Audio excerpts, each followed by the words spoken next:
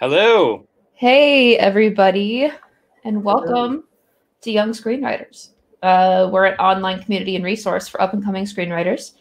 And today, we are writing a movie on the spot with the amazing... I almost had it. Avi! Hello. Happy to be back. Always happy to have Avi. Avi, we lost you for a sec. Oh, no. That's not Now good. you're back. You're back. It's just a glitch. It was a minor glitch, not a sign of things to come. I'm sure very things minor. will be fine going forward. It'll be great. It'll be so good. So yeah, today we're going to write a movie on the spot. And last time we did a horror movie, a monster horror with Avi about bee people. This time we were thinking, why not throw Avi a curveball and do a Western? Well, throw us all a curveball, really. I don't think any of us. None of us are. We're all in this together, guys. Oh, man. I think you like Winona Earp a lot, right, Alexie? I guess that is a Western. I guess that is. I think of it more as like a sci-fi that happens to be set in the West, like a sci-fi investigative thing. Right, but it plays with a lot of like tropes of like, the That's gun fair. woman who's trying to hunt down like the X amount of baddies, like. All right, you caught me. I like Western. No. It's actually interesting. Yeah. What is a Western is kind of like the most important question. We can jump into specific ideas, but like. No, I think we should start with this. There are things I think are interesting about the Western. One, like kind of mythological. How so? It's all about the archetypes. It's about the outsider from town. It's about like they're all usually about like communities that are on the fringes of society that usually, and there's an outsider who comes to the community and somehow like protects them from some external force or an internal force. I don't know. That seems to be like the big thing. Unless there's a Western that doesn't do that. Let's see. How long does it take to write a movie on the spot? Kia asked. Typically, it takes us an hour and a half, right? Yeah. We're writing the full outline, so I'm going to send that link as soon as I grab it. Oh yeah, Westworld's kind of literally. Yeah. But it's a twist. It's a Western with a twist. And then Godless is just straight up Western, and that is so freaking good. And that plays a lot on like the sense of like what it means to be a member of a community and like the different levels of like, all the men died. Well, who are we? What do we do? Oh, it's so good. Go watch it. Go watch it. It's great. It's by the guy who did Queen's Gambit. So Avi, Scott Frank? Huh? It's Scott Frank and Godless? Yeah. Huh. Oh, it's really good. If you haven't seen it, it's really good. I gotta check it out. What is her name? Merritt Weaver is in it. And she is the best. So. I remember watching it in a mood where I really didn't want to watch a Western, and it won me over, which says something. That says a lot. Avi, what do you think of Westerns? Do you like Westerns? I do like Westerns. Obviously they're not my favorite genre. I have a very particular favorite, but I think they're kind of wonderful. Like in a sense of so many genres I feel are kind of oriented around emotions in different ways. And I feel like Are we losing? Are you getting me here? We're losing you a little. For a second. I'm out. You guys getting me? Am I here? Yep. You sound like a robot. Oh no, it's happening again. Now you're back. You're back. Okay. What were you just saying? Honestly, I think that the thing is that when you speak, you have to make it like short and concise, because I think it like starts uploading, and that's when it f's up. So it's like if you can do us like little like Avi bursts of wisdom. All right, you get my bursts. Okay, you'll tell me if something's going on. So I think of Westerns, I think of frontiers, I think of people trying to sort of expand their way of life into a lawless area. And it usually these stories kind of come down to operating within sort of codes of conduct, right? Whereas there's somebody who tries to impose rules, sometimes rules that people enjoy, sometimes rules they don't. There's an outsider who sometimes is there to disrupt the rules or is there to restore them. It's sort of this when there isn't a structure already in place, you know, and you yourself have to kind of create that structure. What does it do to you and those you love? And I think it's interesting. It's malleable. It can be optimistic. It can be incredibly grim. And it kind of lends itself to other genres, like Winona Earp, right? Like that is that sort of fantasy genre world with demons and whatnot, but it is still the sense of there's someone there wearing the black hat who's causing trouble, and you know we gotta put a stop to that trouble, because trouble's going to tear us all apart. There's nobody else who's going to catch us if we fall apart, and you know it probably says something that for the first few decades of Westerns, they were these sort of optimistic paragons of good versus evil. And then they kind of became more shades of gray when, you know, we kind of got more into the sense of the law isn't necessarily a sort of clean good versus evil thing for everybody it touches. Tell some interesting stories in Westerns. That was fantastic. That was more insightful than anything I've ever thought about Westerns before. So it reminds me of, you know, I think that I was reading about Westerns today because I was trying to find the tropes that we could play on. And one of them is that, or one of the things I learned is that it's like one of the oldest genres that almost predates, like it was happening concurrently with the frontier.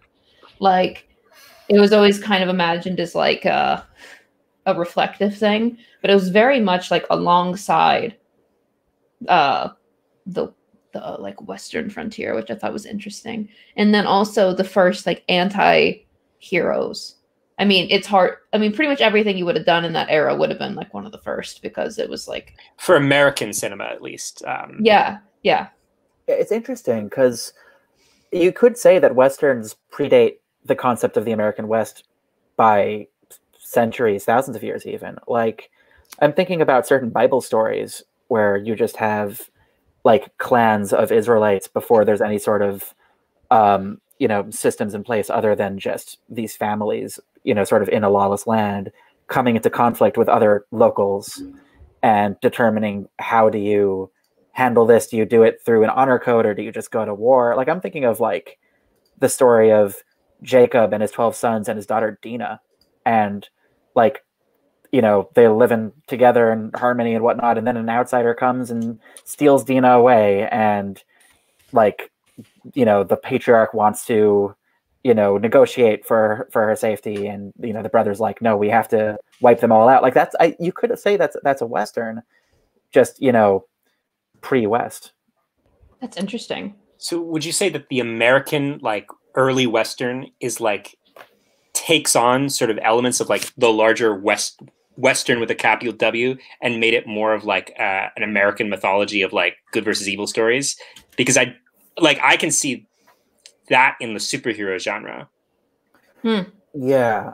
Like, I feel like it's like the Western used to be that before that change. Here's a quick note.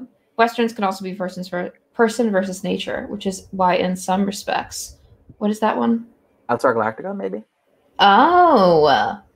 Yeah. Good catch. Yeah, there's definitely something to that. Because the caravan, yeah. Yeah, and I just pulled this up too. I'm gonna grab it. I was looking at the tropes of Westerns so that we could decide which ones we want to play with. And real quick, for everybody who hasn't done this with us before, to show you basically what this process is going to be, let me make sure Avi and Adam have the editable link.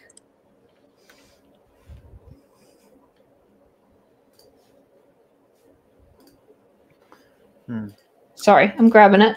I'm having internet issues whenever I try to open a new tab. Oh no. Okay. Well, I'm going to share it on my screen too, so you don't need to. So here we go. So this is how we build a movie together. So this is called a tentpole document. It shows the most important tentpole moments of a script, particularly as they relate to your protagonist. And so it's like a puzzle. So basically, we're going to put it together with you, and in the end, we'll have the complete outline for a full-length movie. And typically, we start with some associations up top, so just like brainstorming, trying to get some stuff on the page, and then we start flowing into figuring out all these details together, usually starting with like a protagonist and a problem and that sort of thing. So can I ask a question of what we want to do specifically? Do we want to make the choice of setting it in the American West, or do we want to like go to another time and place? I wanted it to be a Western with a twist. So I guess the twist could be somewhere else, or it could be anything. Here, this is interesting. How about a Western with no violence, like a group of followers from Gandhi that appear in the far West? Yeah, violence is easy though. Violence is an easy. No, but that's interesting. Think about it. Yeah. If we do set it in the American West, if we could do something with trains, that would be very cool. Yeah, let me show you what I found real quick. I want to pull up this awesome website that more people are probably familiar with than I was, called TV Tropes, just so we can start getting some idea generation going. These are characters that commonly appear in Westerns. Also, I didn't know why they were called spaghetti Westerns, so I looked it up. Italy. I figured everyone else knew that fun fact, but I was like, I'm going to learn that fun fact. And then when I found the answer that it was just made in Italy, I was like, everyone else knows that. I'm enjoying gay cowboy over there.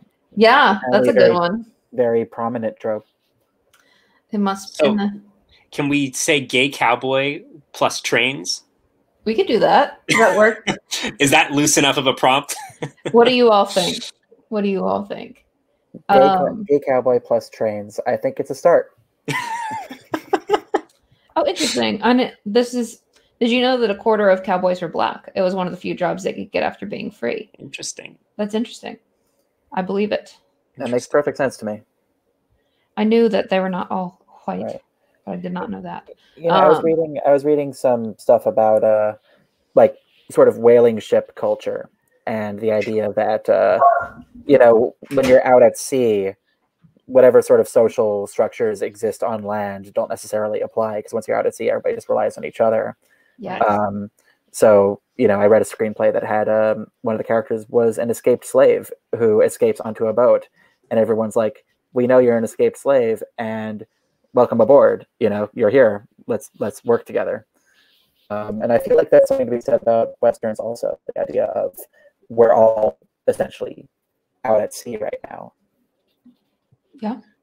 It's very piratey. That's like pirate culture, is that like, yeah, you could have, there was several pirates who were women throughout the ages and like all around the world, not just like the European pirates that tend to be prominent, just like everywhere there tends to be intense women on boats killing people and taking things, which is kind of fun.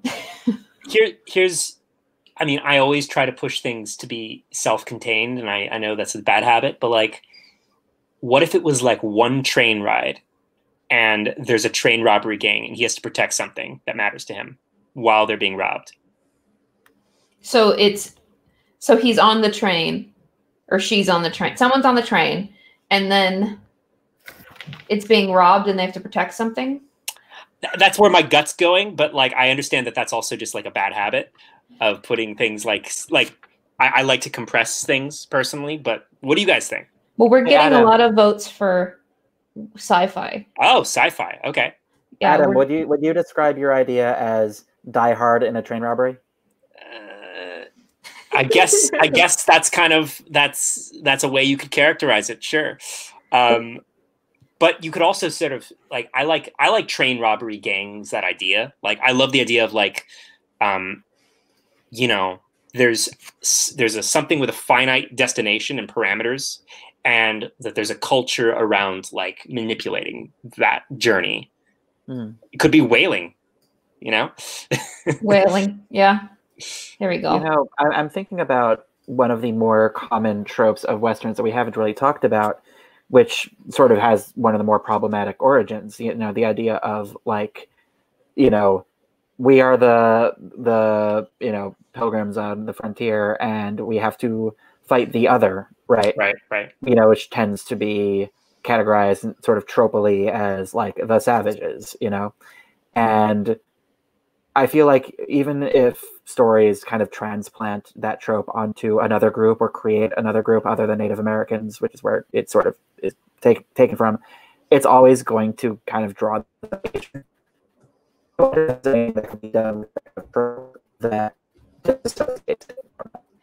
I'm gonna wave Avi when your thing starts cutting out. Just so we just lost a sentence of what you just said. Yeah. Okay. Yeah. So the ending of what I was saying is, I wonder if there's a way to disassociate that trope, you know, of like the savage other that we have to attack, you know, from the problematic origins of it, without it just being that thing with a different name. Well, we could have the protagonist be, you know, one of those people. It depends if we're doing sci-fi or not, because it feels like a lot of people want. I'm down for sci-fi. But that doesn't necessarily mean like in the future or on an alien planet or something. Well, it could just be one sci-fi element. Well, this came up a couple times. What does the audience think of time traveling train? Okay, like Back to the Future. Yeah, or it's like, you know, a space train or a train across the climate ravaged Atlantic. So some sort of train in the future. Is this taking place? So yeah, exactly, Alejandro. These are the questions we're kind of playing with right now. But I think we've locked on train. So let's just write down train. So we're doing something with trains. The question is, do we want to do sci-fi? Do we want it to be time traveling? And do we want it to be on Earth? Because I feel like we shouldn't do an alien world and time traveling is what I'm trying to say. Like, if we're doing time travel, we should stay on Earth. I agree. Yeah, that's like mixing your tropes. So we want, so we want to do, time traveling train that gets stranded in time and space. That's interesting. Here's the problem with time travel, that like you have to really work out the logistical reality of what you're doing. We can do that, but yeah, we would have to come up with a few different times that we wanted to visit if it was that kind of time travel, you know. Let's see. So travel to a Mars colony, traveling through space. They're traveling through the history of Western films. So it'd be Community, Western. Let's see. Okay, let's lock in a decision, everybody. So we like train. We're doing train. And now we're trying to figure out where they are. Are we gonna declare Earth? Yes. Okay, Earth. Yeah, I want to do Earth. Okay, Earth. And Avi, should we do? Avi or Alexie, should we do time travel? Part of me wants to do dimensions. Oh. So, like different realities. My question is, how do we limit that though? How do we limit that to be so in a way that like? So that means something very specific. Well, let's say, I'm going to spitball because I'm thinking in terms of pioneer. Let's say we have characters who are trying to go to a new place, and they have a train that is supposed to take them there to a different dimension, but it doesn't get them all the way there, and they end up in this sort of spot in between. Like you could play with that, like creating a society there, you know, which can impose rule is sort of between place. Like that's not necessarily the thing. I'm just spitballing, but I've been wondering if, because we know space, we know time, but I don't know if dimensions as pioneers, you know, as frontier has really been played up as much yet. So here's a note from Alejandro. Dimension piercing train. I like dimension piercing train. That's really cool. Big heist ends up with the train stranded at the great American frontier. I just liked the beginning, like the description that it's a dimension. Wait, I like this a lot, because what if it doesn't start in, like, what if it starts in a way more technological reality, and it gets stranded in like 1840s of our reality? There's a way to make that work if we limit it. Like if we limit it geographically in scope. I think. Like, oh, Michelle, we don't want them to be like, oh, we traveled into, now we have to deal with all these new problems in this Western world. You know, like I don't want to go that way. Look at this. Well, it could crash land in like a frontier town. Right. Look at this real quick. Avi, isn't this like that show you like? Yes, Infinity Train is a great TV show, and this sounds a lot like that. Yeah. It's a great series on HBO Max. Highly recommend. Animated. So I was thinking, so here's a version I was thinking. What if it was like a typical Western, and then you know how there's like those, they have like the switches that changes the direction of the train? What if it's something there? Like when they get to like the switch, there's something happening where the dimensions split at the switch. I don't know what that would mean, but I was just thinking about that as like a starting point. Like, I like the idea that it's broken and they have to deal with that. But like, where are they trying to go and why, I think really solves all the issues of this. Like, are they trying to escape something for a better life? Because that's very much like the pioneer, like, dream. That's the ambition of the pioneer dream. I was Avi. Avi. Alexie, you can say yours if you want. I kind of like the idea of it being like a very simple core, like this gay cowboy person is accompanying, I guess that'd sort of like make him like a ranger, like a Texas Ranger, accompanying the train that has like something important on it across the country, and it has to get to the destination, and then something goes really, really wrong in the middle. Okay, what's up, thought. Okay, let's say this is a train from a reality that's very technologically advanced, and they are transporting people on this train from one reality to another, because that's how people travel in that universe. And there's a character on this train who is delivering something important. Could be the gay cowboy.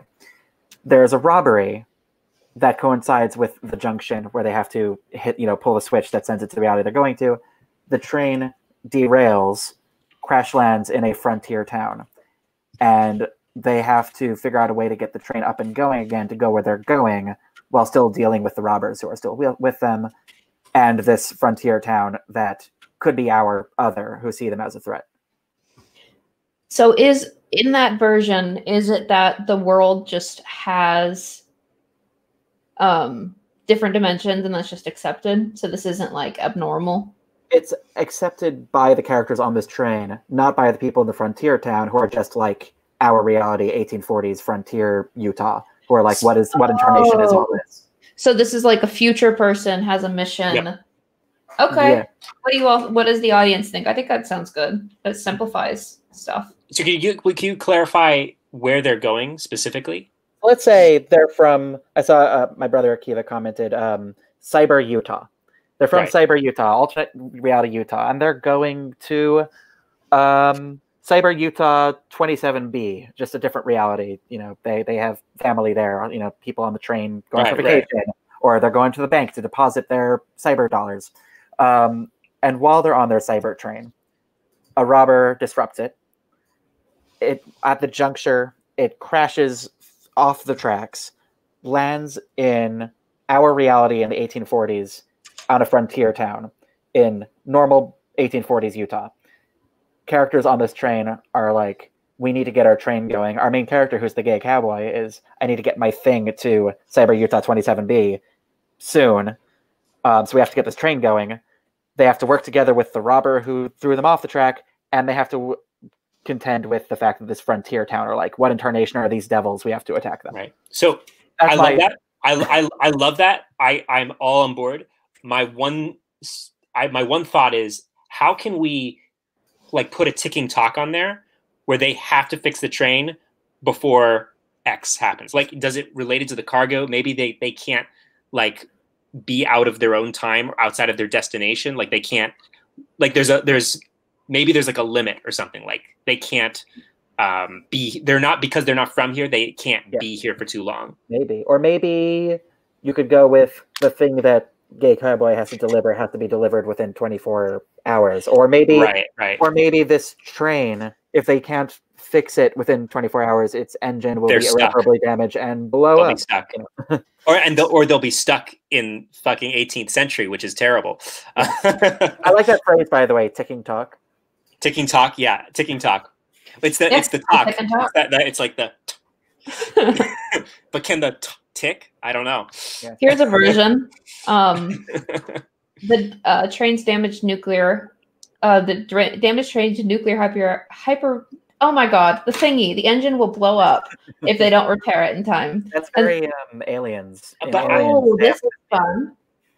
Something like Wakanda's vibranium that powers the train, but will fade over time. So if the engine isn't running soon, it will fade completely, so they won't be able to. So they'll be stuck. I like that more than an explosion because then we can make it more about like the oh my god, we don't want to be here. Like we're from Cyber Utah, we don't want to be in 18th century. Whatever.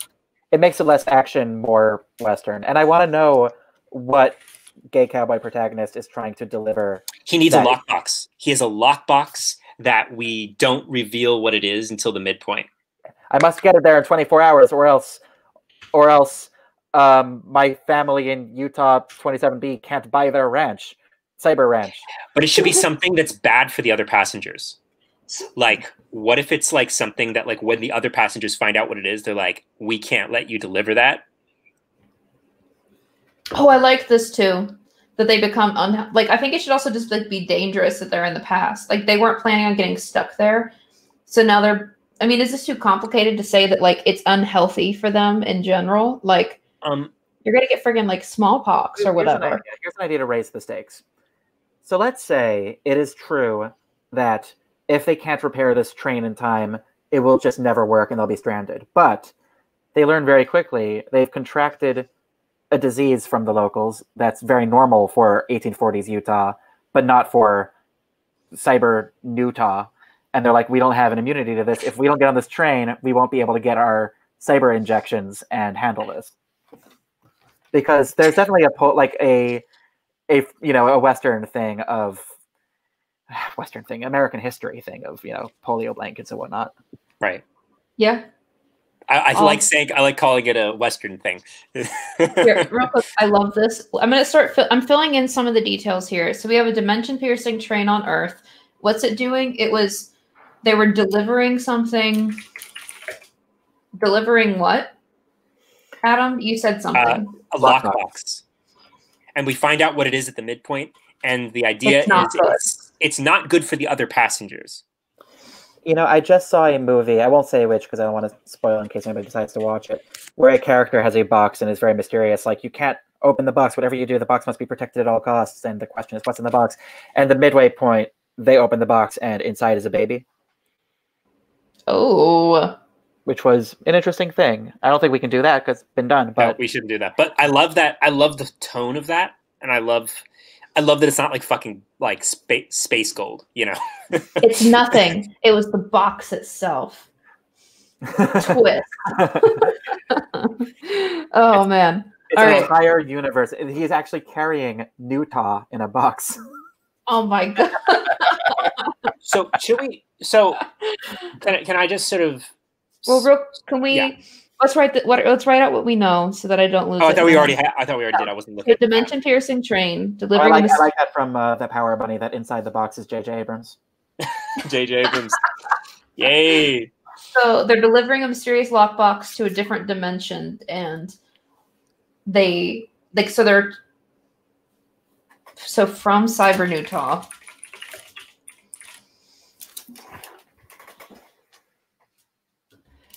Where to? Where are they trying to take it?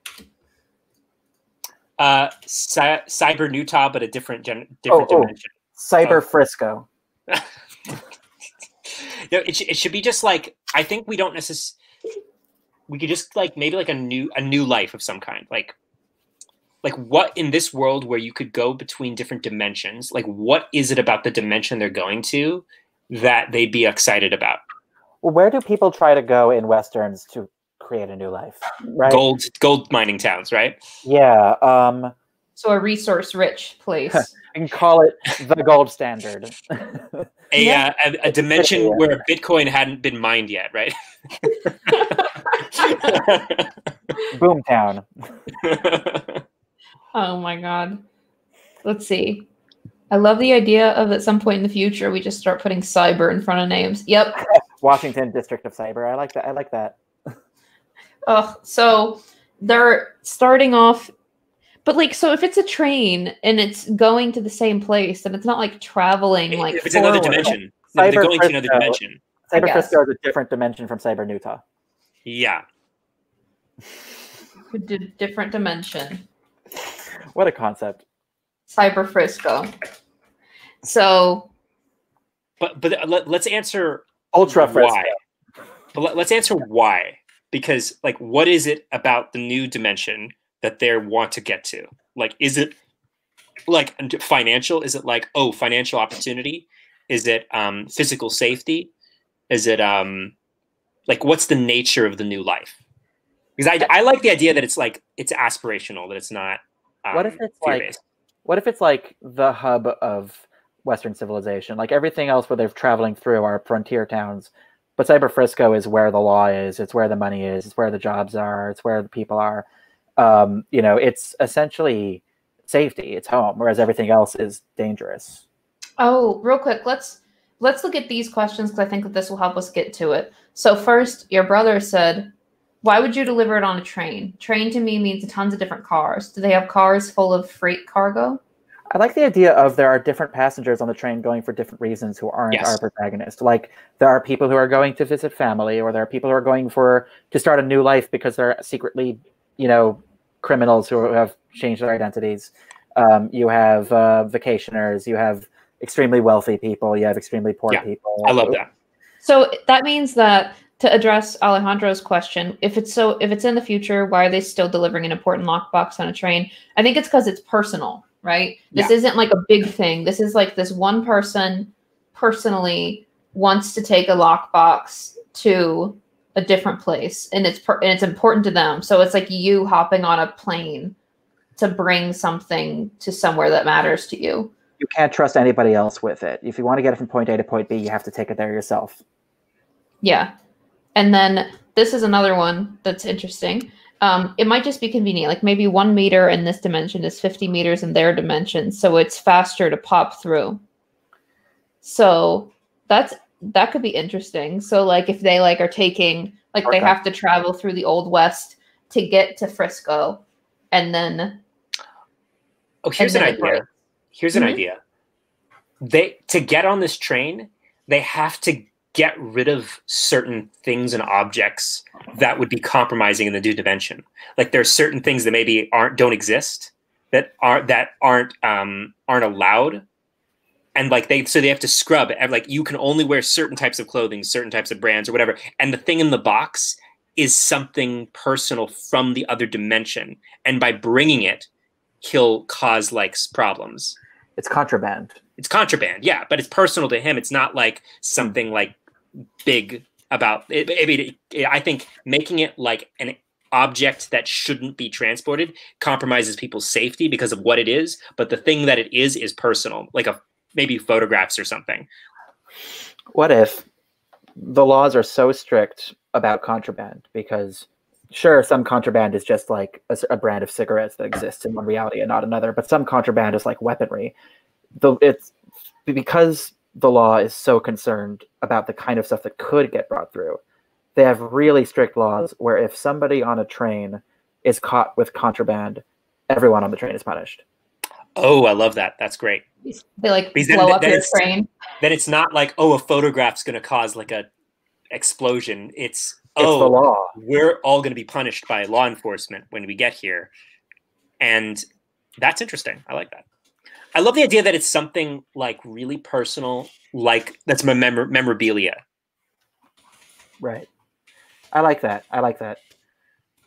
So they're trying to get from one place to another, from one dimension to another. The train is a type of travel where it's mass transit. It is delivering you through different dimensions. You take the junctures. It makes life easier, because, wormhole logic. And there's a robbery on the train. Are the robbers trying to get the lockbox? Do they know what's inside the lockbox? Do they think it's money? I think I forgot about the robbers. well, that should be the inciting incident, maybe, that the robbery starts. The robbery kicks the train, like it causes the train to derail at the wrong moment, which is what crashes the train. So what are the robbers after? Is it coincidental, or is it related to this lockbox? Like, we heard something was being transported and we think it must be valuable. Oh, this is interesting. I think the answer is yes and. I think they should be like, that's a target. But usually when in the West, when train, or at least I've learned from Red Dead Redemption 2, when you're robbing a train, you're robbing all of the passengers. And everything is like, oh, that lockbox is going to be an extra bonus. Oh, thought. I have one too. What if the robbers, we make it really complicated because the robbers are like vigilante people who want to steal medicine from the train and change the course of history. Or like then the time travel is different. But dimensions, if you're moving into the Old West, then we're already doing that. I like that. I'm struggling to make it fit. I feel like it's a different idea. Could be. I like the idea. I think there's a way to change it though, to make it fit. I like the idea that the robbers are politically motivated somewhat, but yeah. Maybe the robbers are robbing to finance something that is important to them that is political. Look at this. I like this. What if what if they're stealing the train itself? The dimension-piercing train. I have an idea. That's kind of cool. What? What's up? I have an idea. So let's say, let's just rewind a bit and just assume that they are robbing the train and that maybe they're trying to rob because they're trying to finance their politically motivated activities, which we could develop more later. But let's say it is very normal for these robberies to happen and for people to just hand over their stuff. The thing that causes the train to derail is that when they come to our protagonist and demand the lockbox, the protagonist fights back, which nobody does. And that fight causes the derailment. I love that. Here's another idea. So I think, yes, they shouldn't be stealing the train. They should be stealing a part of the train that they can escape with. So like an engine or course thing, and then like one compartment. So would it make the train unable to move if they succeed? So they'd be stranding everybody else. So that could be like an objective, like they're trying to like, escape with like the engine. So real quick, Merlin, the point what we said so far, the point of the dimension piercing train is to literally go to a different dimension. So like you're in Cyber Utah and maybe it sucks. Maybe Cyber Utah sucks. And so a lot of people save up money to go to Cyber Frisco, which is like a better dimension. And so the people on this train are like, well, but then you wouldn't want to rob it. You'd want to rob it unless Can I make a suggestion? Yeah, what's up? Sure. I like the idea of stealing the train or part of the train. But I'm wondering if that's something that should be later. Like if right now in this point of the story, it should just be a normal robbery. But later in the story, when they are stranded, I was thinking like second act break. Right. I was thinking like when they're stranded, end of act two. If the robbers are like, we want to escape this frontier town. Oh, by the way, I have a separate thought. I'll get that in a second. But like, we want to escape this frontier town. We need to get out of here. We want to steal like the back half of the train, which we believe has like the engine that could kickstart the dimensionality thing. But if they do that, they'd leave everybody else behind. And there could be a conflict there. And that could lead to the train being even more damaged or something. But I just had a different thought. I'm sorry, this led to a different thought. What if the threat of being in this town, right? Like, I like the idea of the train, like, will stop working and they'll be stranded there forever or whatever. What if it's this? When a train derails, it only takes a few hours for Central to send rescue. And Central is law enforcement. Mm-hmm. And there are some people who are like, let's just wait for law enforcement to show up. But both the robbers and our protagonist are like, we do not want to wait for that. That's great. I love that. I really like that. I think that solves It also makes it more interesting because there are multiple actors with different agendas, which can make like Act 2 more interesting. Because if we have a law enforcement literally showing up and they like run things by the book, we can sort of understand maybe the more political nature of the robbers who started this. I love your idea of the robbers try to take the lockbox, and it's the interaction that derails the train. Yeah. Right? Is that So- what? Is that right? Because then our protagonist is part of it. Like our protagonist does an action that is part of the reason why they're stranded, instead of just sort of being one of the hapless passengers who we happen to be focusing on. Are the robbers aware? What if the robbers aren't? So, okay, here's a thought. Ready? So, this train is doing what somebody mentioned earlier, which is basically like to get through to a different dimension, you basically travel looking like a semi-normal train in the West for some time, like an hour or something, and then you go out and you're in Cyber Frisco. Is that weird? Is that hard to justify? And then I like it, actually. And then what if they? Repeat that. So basically, like they use the Old West as a bridge. So they're in Cyber Utah. They take the train, and it looks like an Old West stagecoach thing going through the Old West, and then they get out in Cyber Frisco. Oh, so it's sort of like we have to tunnel. go back. We have to go into this pocket dimension of 18th century America to like run for 2 hours to build up momentum to make the jump to Cyber Frisco. It's a tunnel. It's a tunnel between point A and point B. So what if that's why they're all dressed up like old-timey people? Right. So they literally part of in the ramp up period, they have to only have stuff that could exist in that time. Like they can't have anything, and that's the contraband is like causes problems. And then maybe they're all even have to like dress like that time in case something goes wrong and they get stuck. That'd be kind of fun. Right. And so then they're all dressed up, yeah. And then what if they actually get like train robbed? Like what if the robbers are Old West? Ooh, actually, that's interesting. Actually, I kind of love that. Like, let's say you have people going from one dimension to another, and they're following protocol. And, you know, like, because it's dimension travel, you can't bring contraband. And they're all dressed up in the 1840s to be inconspicuous. Nobody expects a normal-ass train robbery. And, you know, and the protocol is you let it happen because, like, it's all insured by Cyber Frisco, you know, Central, Law Agency. But you have somebody on that train who has something who he cannot let it get stolen. And they just derail. And maybe instead of being in a frontier town where they are stranded, they're stranded with the robbers who are the frontier people, essentially. And maybe to justify it, we eventually find out that one of the leaders is from like a dimensional person who like orchestrated it.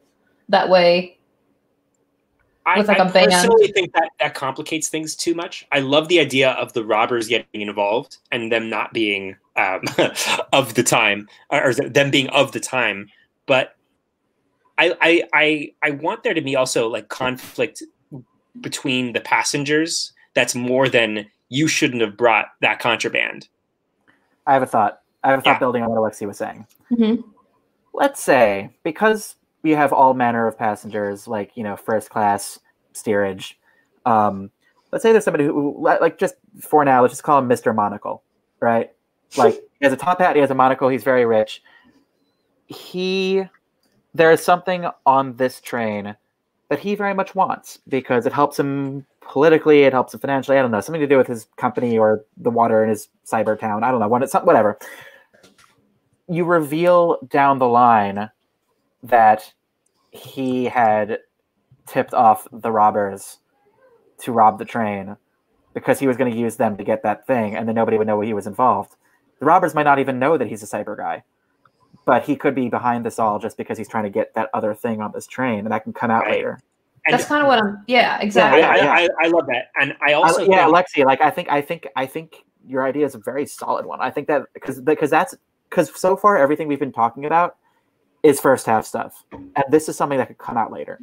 and just sort of world building, not world building, but like another act one thing, not to get bogged down too much, is like who is he bribed to get this contraband on the train? It could be like the conductor, if we want to simplify like things. the ticket guy or the conductor. Like that should be a character who looked the other way to be like, yeah, okay, you bribe him. But when shit gets real, that's, you know, a whole thing. Like somebody should know about Switch. He's a Switch character. Yeah, exactly. He's a friend when it's expedient. So the robbers are just appear to be Old West regular train robbers. Right. But what if they actually are, right? They actually are. No, they should. No idea. They have no idea that the tip-off was from we're all on the same. We're all on the same page there. And I Okay. would love the idea of they rob the train, and it's weird that not a single one of them has anything of value. Like in Old West, like they're just in clothing. They're all like wearing costumes. They don't have actual money or actual. They don't have like real gold watches. Like everything is like that. That would be it. They do a robbery and like. Oh, what incarnation is this plastic card thing? Yeah. Oh, and at first the oh no, I don't know. Yeah. So I think we have enough. So the train is supposed to respond. Honestly, they should all be pretty stunned because like probably the monocle guy would have told them a trick to actually like get a hold of the train in a way that shouldn't have really been possible. Right? Like, I don't know, something. They somehow got on the train and everyone on the train is like very shocked and is supposed to give everything over, right? Is that how they're responding? Yeah, it's all insured. All the legal stuff is insured. Oh, that's a good catch.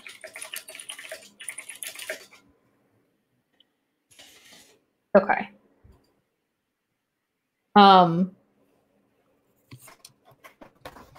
Yeah, and so we don't know. So the real bad guy is Monocle Man, right, or whatever, Mr. Monocle. I love he's kind of like the CEO in Train to Busan. Yeah. Right. Mr. Monocle be a woman who's called Mr. Monocle. Yeah, of course. I feel like that's a thing that would work. It's kind of like Mr. Wednesday.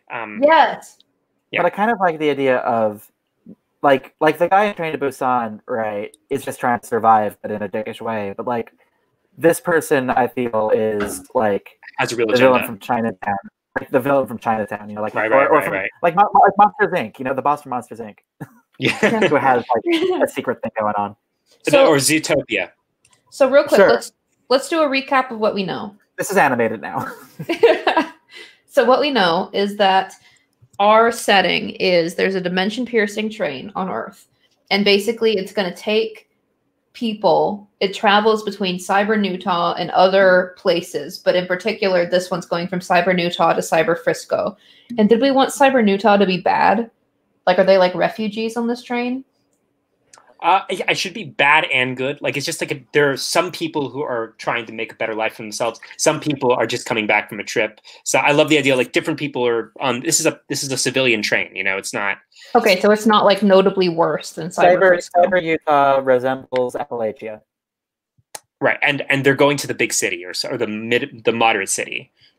I see a note here, by the way, that could be interesting. From Vishnu S, where like the train is made of gold. What if so they're all stranded, right? And the passengers are like, "Oh no, we're stranded. Like the rescue is going to have to happen." And the robbers are like, "I don't know what's going on. This is not a normal train." Let's say if you have characters who are like, "We cannot wait for law enforcement to show up. We need to get this train going immediately." I feel like an obstacle would be if the robbers are dismantling the train. And the robbers might be dismantling the train if they realize that underneath the facade that looks like a regular train, it actually is like made of gold because it's like hyperconductive. So maybe Mr. Monocle doesn't even care about that. But like Mr. Monocle wanted something else. But then the robbers are like, wow, gold. Yeah. And start pulling the train apart. And that's an obstacle. Yeah. Okay. What does Mr. Monocle want? But wait, but let's actually I think it's time to go to our gay cowboy protagonist. Well, real quick, we didn't get to finish the recap. Real quick recap. Okay.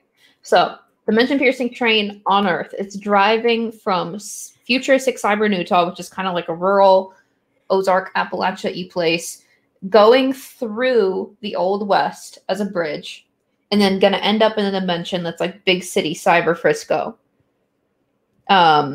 So it's not that it breaks anymore. So they're using as a bridge. Okay. So our protagonist is on the train with a contraband lockbox. They're not supposed to have this lockbox, but it has something personal inside that matters to them a lot. And it compromises everybody on the train if they're caught with it, because it's not allowed in Cyber Utah. Yeah. Oh yeah, not explode. Good catch. So then, as they're going through Cyber Utah, or as they're going through the Old West, they are attacked by truly like old Western regular train robbers who are gonna like loot the train. They don't know this yet, but the Old West robbers were tipped off by Monocle Man, who is somebody from Cyber Utah who wants something specific off the train. Maybe I had an idea too. Oh. You go first, Avi. My idea is kind of noirish, of like there's somebody on this train who is bringing evidence to like a court case against Mr. Monocle, and Mr. Monocle's hoping that this evidence could disappear. You just stole my idea, Avi. I was okay. Mine was they wanted this robbery to happen so as an excuse to disappear, to go off the record.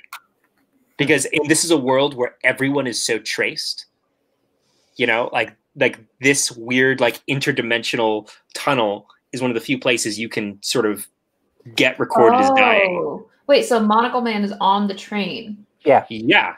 Oh, I missed that. That's good. Oh, Monocle Man is a passenger. Yeah, we think he's or she is good. Yeah, yeah. Like a false mentor. Make them a false mentor. Yes. But yeah, I mean, like I just kind of like the idea of there's something that they want off the train, and it's just like it's like it helps them. They have no idea that Mr. Lockbox is going to screw it all up. Yeah. So is the lockbox the evidence? No. It should be. I love this idea right here, where maybe it's a hologram message from a loved one or something. The lockbox? Yeah. Yeah. And I mean that would also up the stakes of the robbers taking it, because if the robbers took it, it would like ruin history, and all of them would get screwed. Well, right? but not time travel. It would just ruin this dimension, which none of them would give a shit about. It's like in Rick and Morty, they constantly go to other dimensions just to like ruin them arbitrarily because it doesn't affect. Nobody from Cyber Utah or Cyber Frisco cares what happens to 1840s Utah. Yeah. Okay, that works.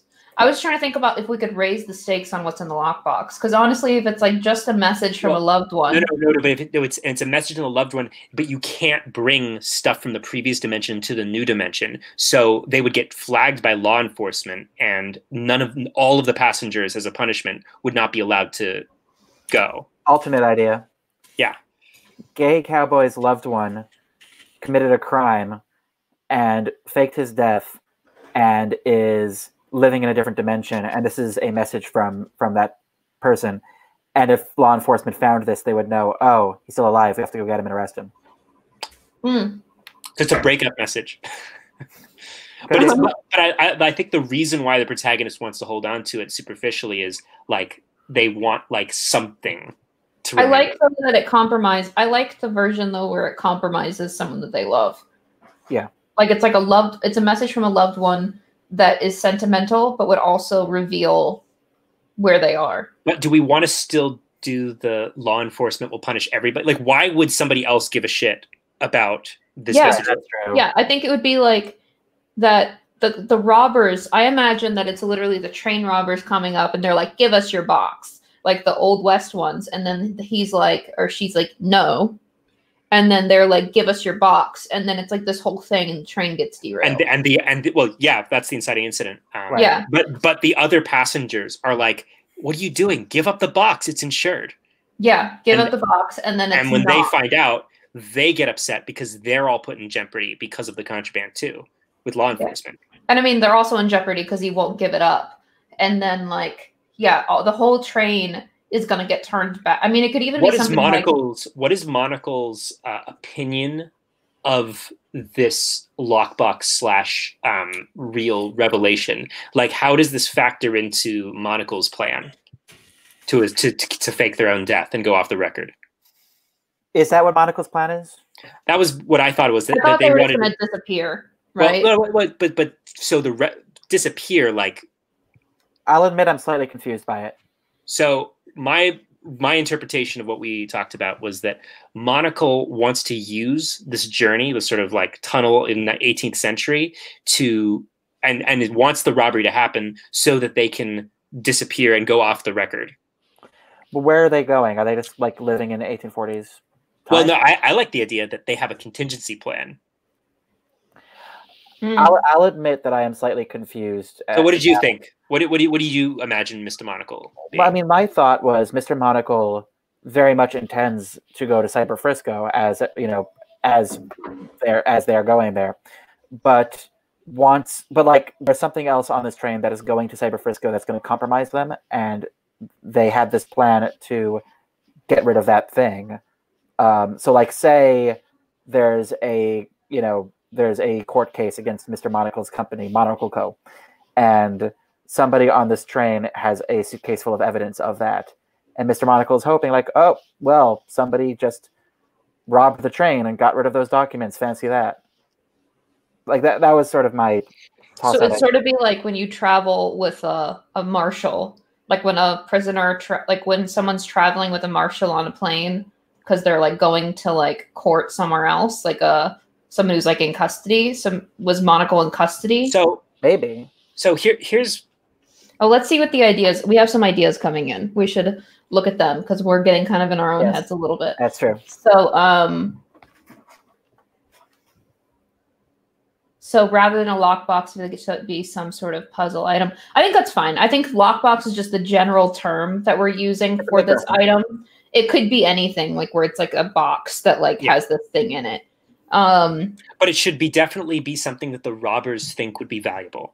Yeah, like it like looks nice, or like it looks interesting or valuable. Yeah. So smaller item. Yeah, I was imagining like literally like a lockbox, like the size of like those little like pencil boxes in elementary school. Like I was not imagining something big, like something that you could like hide on your person for the most part. Oh yeah. Right. Thought about Monocle. Monocle might not even be like, let's say, following my idea of like there is some evidence against that person. It could be evidence against somebody Monocle like works for or cares about, who is like promising a payday if he can make, or if she can make the the evidence disappear or something like that. So it's not necessarily Monocle, because then everybody's kind of familiar with, oh, you're the person who this person is bringing evidence against. Can I make the case for why I think it should be more substantial than like just like some form of evidence? Go for it. Evidence can be like destroyed or confiscated or disappeared, but like actively like transporting yourself, like making the person the evidence, is a lot harder to do and survive. Like I can imagine like something like, what's to stop the train them from just sort of like having that one suitcase destroyed? You know what I mean? Oh, wait. What if Monocle wants to get on the train? I think that's what Merlin's saying. So Monocle was in the Old West hiding and wants to get back on to like go get treatment somewhere else. So that's why the train needed to be stopped, just because Monocle wanted to get back on.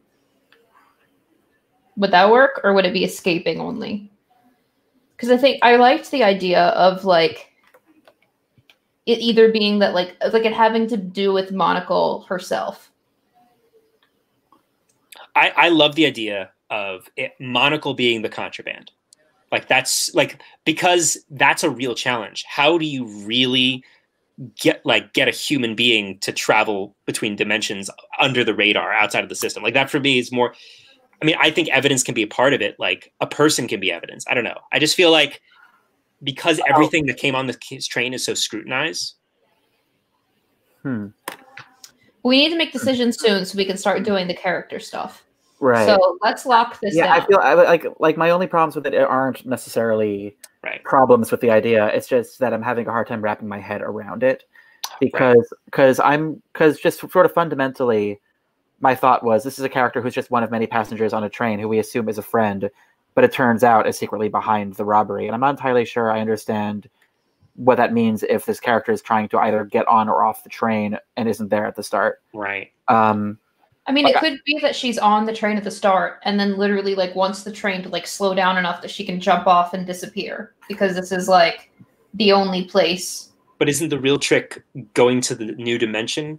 I guess it depends, right?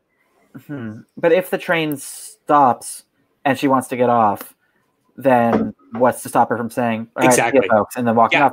But if the train stops and she gets on, then that makes me wonder if the robbers already know about this train. And also, here's a character who's not so here's the case for Alexie's idea of making Monocle somebody who's been waiting for.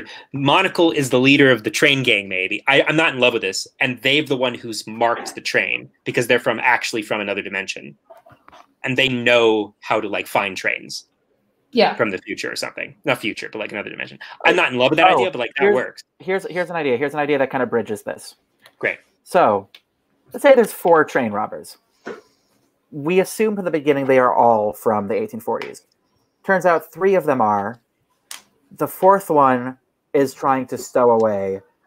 And the person who tipped them off is somebody else on the train whose name is Monocle, just for purposes of connecting it, who is like, my brother who got stranded, I'm trying to get home. Oh, that's better. So, yeah, I like that. That's good. I have been in communication, and I helped my brother embed himself with these robbers.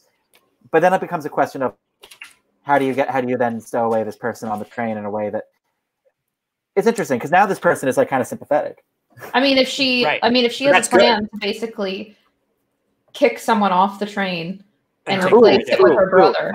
Thought. They're outlaws.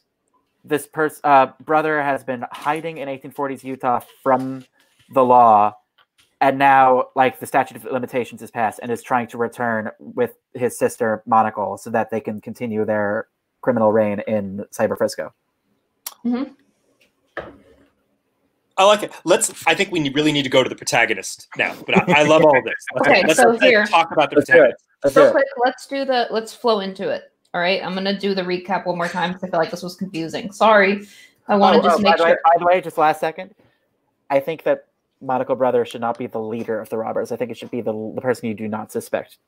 Yeah, the leader of the robbers should be like that charismatic train robber person, but they're actually an 18th century train robber. Yeah, and they're like very, very polite about robbing everyone.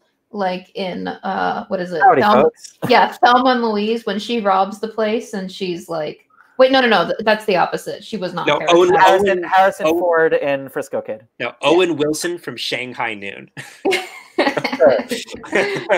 Okay, so here's the story. Everybody ready? Our protagonist is potentially a gay cowboy getting on a train in the future. This is an interdimension piercing train. They're based in Cyber, Utah, and they're traveling to big city Cyber Frisco.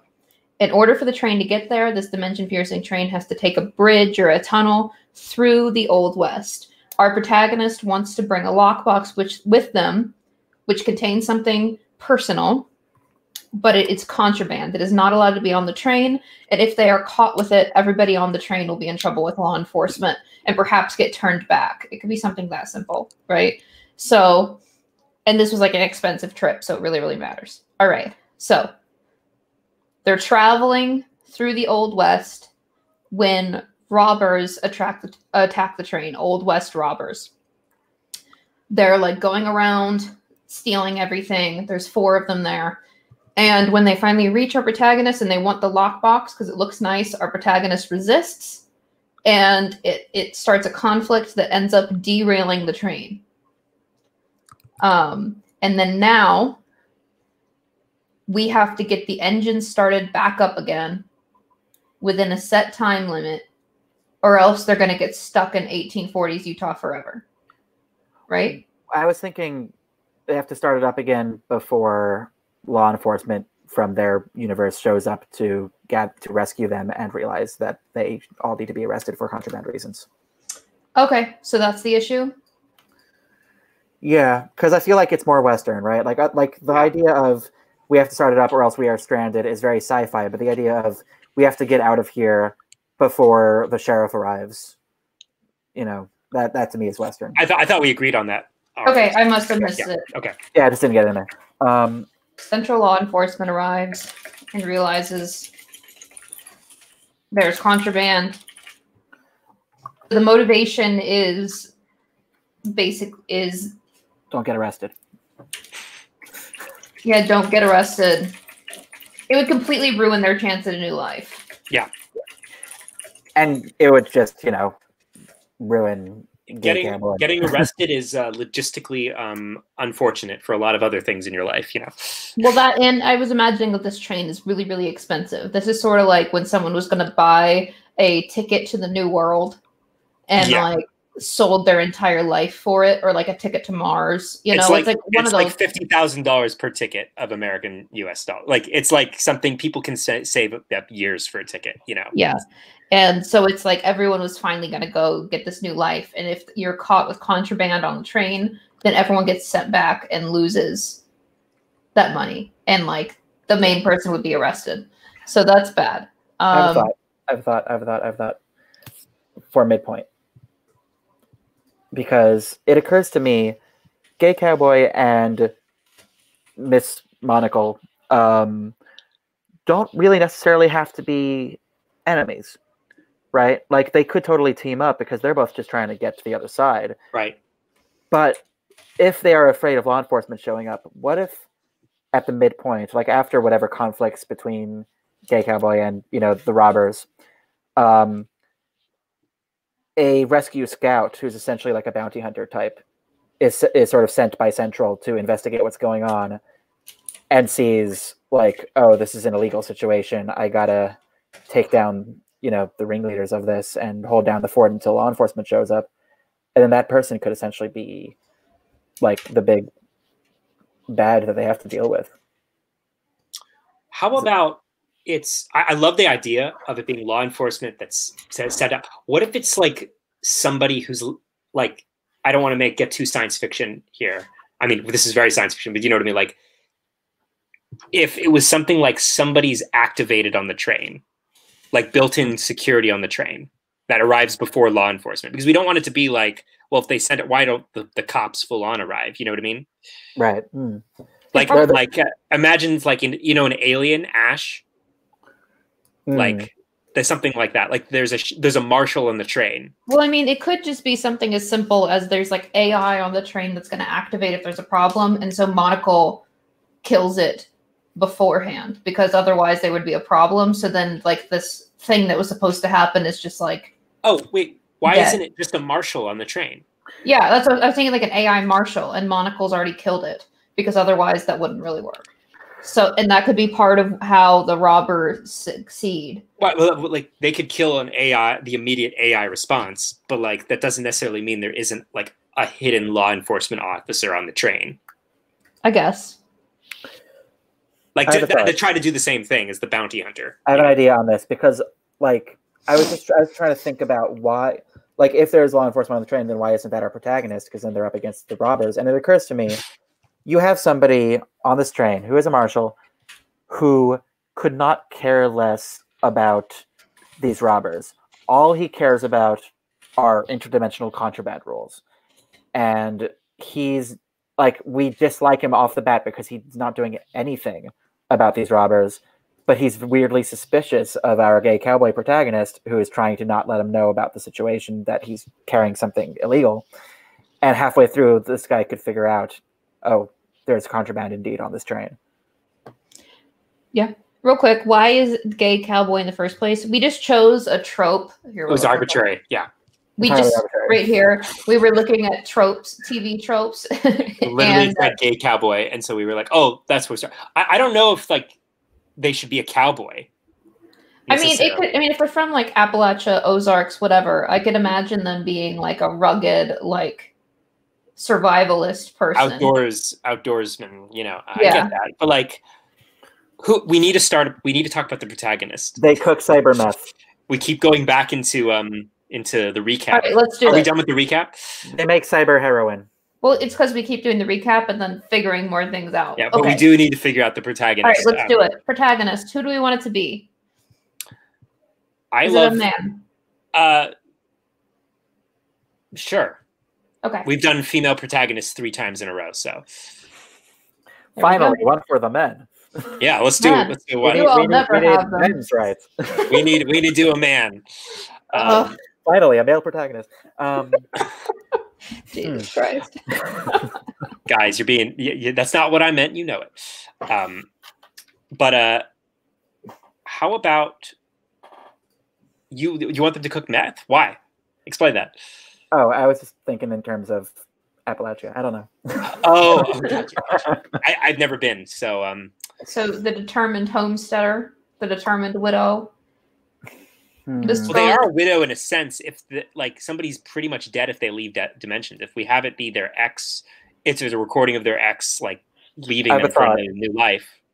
Somebody had a suggestion about hooker with a heart, like the protagonist being native, and I'm thinking if it is somebody who is used to, persecution, and always has to kind of walk a thin line. It's like, I definitely can't be caught because they will immediately suspect me and they will look into me and they will find out that I'm carrying contraband. Right. So this person could be, say, native, coming from, Cyber Utah because maybe there's like a reservation there, and is going to this town because he came across some fortune and is trying to start a new life. But it still has to like deal with crap getting there. Yeah. What are you thinking, Adam? So then do we not want the lockbox to be related to their fortune? No. It could be a red herring. We could think it has to do with the fortune, but it's actually something bigger than that. Right. Okay. I like that it's personal and we don't really know. I do too. So it's like, this person is living in Cyber Utah, which is like future. I'm imagining like the stacks in what is it? Ready Player One. Like it's like the new sad place to be. Oh, they spent the fortune to get the ticket. Yeah. I would imagine so. And so then now they're traveling and something inside this lockbox is like important to someone that they've lost, or it's someone that they're going to meet there. It's like very important. What's up, Bobby? Well, first, just kind of backtracking a little bit, the idea of spending all the money on a ticket and the place that they're going, I think is good, because then there's something to lose, because if they don't get there, they spend all their money.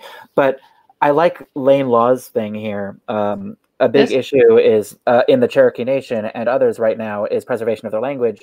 Could that be something protagonist is trying to save? What if the personal thing, the hologram of somebody protagonist cares about, like it's somebody who passed away speaking in their language, and it's like something that they need to preserve because it's important personally and culturally.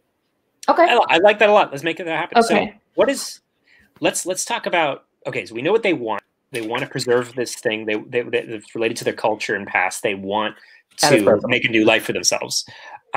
What is their flaw? Well, let's figure out can we figure out who they are? Or I thought we had a male native who wants some new life for themselves. Native American. What's their name? Yeah. What's their name? Now, do we want a character who like has 2 names because they're code switching, or is that too complicated? No, I think that works. Good question. I wonder if there's anything in the tropes, like steal. I And think they should still be gay because I like that. And it occurs to me their flaw because we're focusing so much on this is somebody who's willing to derail a train. Then instead of losing this box, maybe their flaw is selfishness. Or are they Cherokee specifically? Or we want to? I didn't want to not be specific. Word being. Yeah, let's go for it. Sure, why not? Cyber Cherokee. What if this is somebody? This is the bad version, but what if this is somebody who like is grappling with the response, like the forced responsibility of having to preserve this family history, like because on one hand it's sort of like so much has been sacrificed to get me here, but like, do I want to make my whole life about that? That's one direction. Here's the thought. What if the exact opposite? What if they start off kind of resenting that they've been given this massive responsibility? Oh, that's what I just. Yeah, that's what I meant. Yes. Oh wait, I'm sorry. They're resenting it. I misunderstood. I thought. No, that they resent the massive responsibility, and it's like other people have sacrificed to get them that ticket. Oh, that's interesting. Yeah, so it's like, screw you for forcing me to go through with this, but I'm honor bound by like the fact that you died for me to continue doing this thing until eventually it's like pride. Yeah. Yeah. So here's a quick note. It could either be a message from, I like the idea of it being a message from a loved one that's just like in that native language. That way it's not, because like it is similar to Book of Eli, where like isn't it that it turns out that he's carrying a Bible the whole time? And there's a twist on that, but yeah. Yeah. I do like the idea of it is a lost loved one, and it's like, I'm angry at you for dying and for giving me this whole responsibility because I loved you, and now you're gone, and all I have is this burden of you. And then that could turn into, pride of carrying something for somebody they cared about. And resentment for the sacrifice that they made, because the sacrifice means that you're no longer in my life. Yeah. And for what? This idea, this language that I barely even speak, Yeah. He's angry at his loved one for dying. Yeah. And the inner need is to embrace their loved one's mission. That's one way you could do it. I'm not saying that that's the best version. Yeah. I think that works. Trying to preserve this language, doesn't want this. Oops. So, and then the inner need is to like embrace this responsibility. But here's is that this story, like, is this conflict designed to really focus on that aspect? Like, it can be, obviously. You can go a lot of ways with this, but like, is the stew moving in that direction? Embracing the responsibility. I think that we also have the thing about Monocle wanting to bring back her loved one. So we're kind of in the right zone. How can Monocle be different? Like a reflection of the flaw, like an unrealized version of like them, like the flaw to the extreme? That's a good way to people usually go. Idea. Monocle's brother, who got stranded, or it was in this place, who she is now trying to bring back via this robbery group, fled a responsibility to go here, like avoided sacrificing himself to avoid a responsibility that like was on him, and that's why he fled. And now she's trying to help him come back, so that to sort of complete that neglect of that responsibility of like, finally you've actually completely gotten away with avoiding this responsibility. I like that a lot. A lot. So brother, kind of like a Jonah and the Whale kind of situation almost. So who's this? What's the brother's name, real quick? Spectacles. Spectacle. Bifocals. Bifocals. There you go. All right, everybody, what do you all think? What's the language, or what's not language? Wow, sorry, I was reading a comment. What's the name of the brother? What do people want? Patrick. I'm trying to see if we have comments coming in about the name of the brother. Sorry, I'm just speaking. So are they like in their 30s? Is that what you're imagining? Yeah, everybody should be in their 30s, early 30s. Everybody in the world, I think, should just be in their 30s. Everybody. We don't want any old people. No young people. This is Logan's Run now. All right. We haven't gotten any comments yet, but it's because we have a little bit of a time delay. Let's see. Mentor the conductor, obviously. No. Oh my god. Monocle, right? Monocle is kind of the actual mentor and antagonist. Yeah, well, I think that I wonder if there should be sort of a switch where, like, for the first half of the story, we assume that the antagonists are, like, the robbers. But the second half of the story, it's this marshal who only cares about contraband. I mean, that works. As long as we keep it focused. We have name suggestions. So Monocle isn't really Cyber Patrick. Name someone Winter. Yeah, I think at this point, the way Monocle's evolved, I don't think they are an antagonist anymore. I can imagine them coming into conflict when they first learned the truth about her, but right. I think their goals are kind of aligned, which is get our contraband through. Right. Our Winter's a cool name. Our protagonist or the brother could be Winter. The brother's Winter. Okay. And our protagonist is Cyber Patrick. Wait. Actually, no. The protagonist should be Winter, because that's a more interesting name. Yeah. Okay. Reminds me of what is it? American God's name. It's also a name that can. Yes. Hey. I haven't seen the show. Is it good? First season's great. Second season kind of lost me. Third season has a new showrunner, so I'm curious. Okay. I'm not going to watch it then. So what is it's worth watching. It's worth watching. Is it? Oh, okay. Yeah. I mean, I've read the book. I'm a big extremely stylized, and the performances are solid. So the brother's name is Patrick. Right. Got it. Yeah. So okay. Patrick is his Old West name. Yeah, that's not. People aren't named lame things like that. But it turns out his name is Pater Ek. Or Pater X. Patrick. Pater X.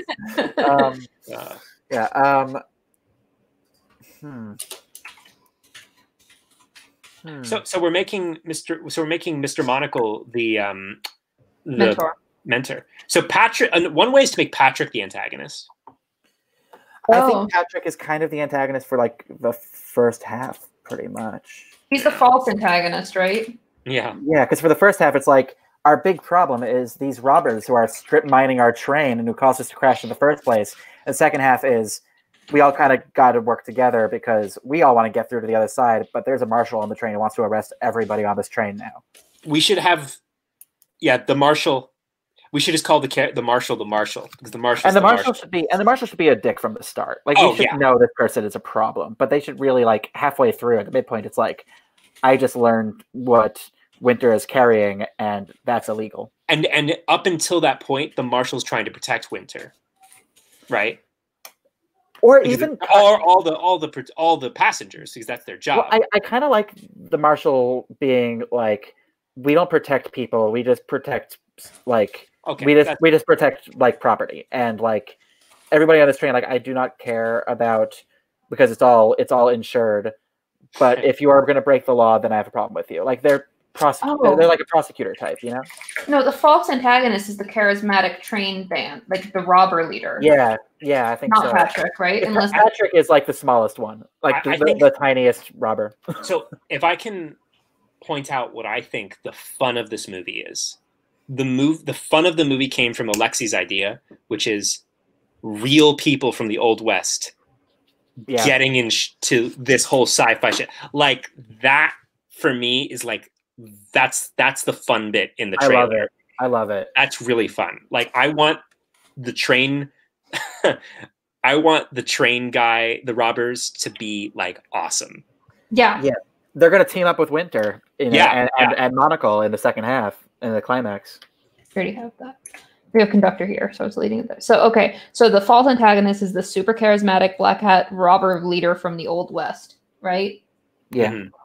Okay. Whose name is? Oh. Mr. Beard. I don't know. No. Logan. Logan.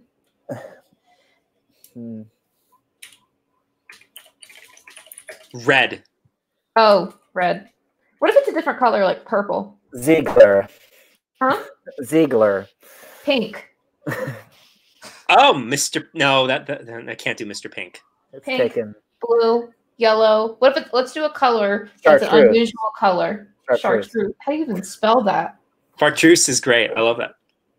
That's one step away from fuchsia. Oh, Sinclair. Oh, Sinclair is nice. Sinclair, like fuchsia. Fuchsia Sinclair. Fuchsia Sinclair.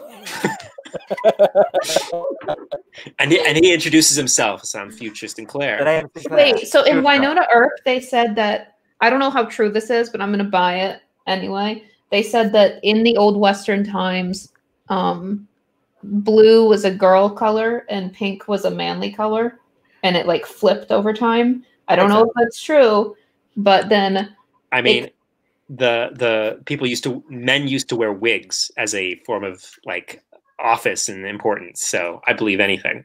But anyway, I was just saying, charismatic pink hat robber leader. Fuchsia Sinclair. Charismatic pink hat Robert leader. Oh, this is true. Oh, Indigo is a little bit more manlier. Indigo is too much of it's a Native American name. Is it? Yeah, and we don't want if fuchsia. We can't have both fuchsia and winter. I don't know. I feel like what creates more contrast. Oh, wait, we're cutting fuchsia. No, I love fuchsia. I like fuchsia. Fuchsia's great. I love that because like they this type of character probably like loves to like be perceived as being more upper class than they are, and like so they chose the name Fuchsia for themselves. I just imagine like this man with like a very intense like drawl and like very like chiseled, being like Fuchsia Sinclair. Yeah, I love it. That's fantastic. They speak with a very thesaurus kind of way of speaking, you know, just like unnecessarily complex, like synonyms for things. Oh yeah, every day. How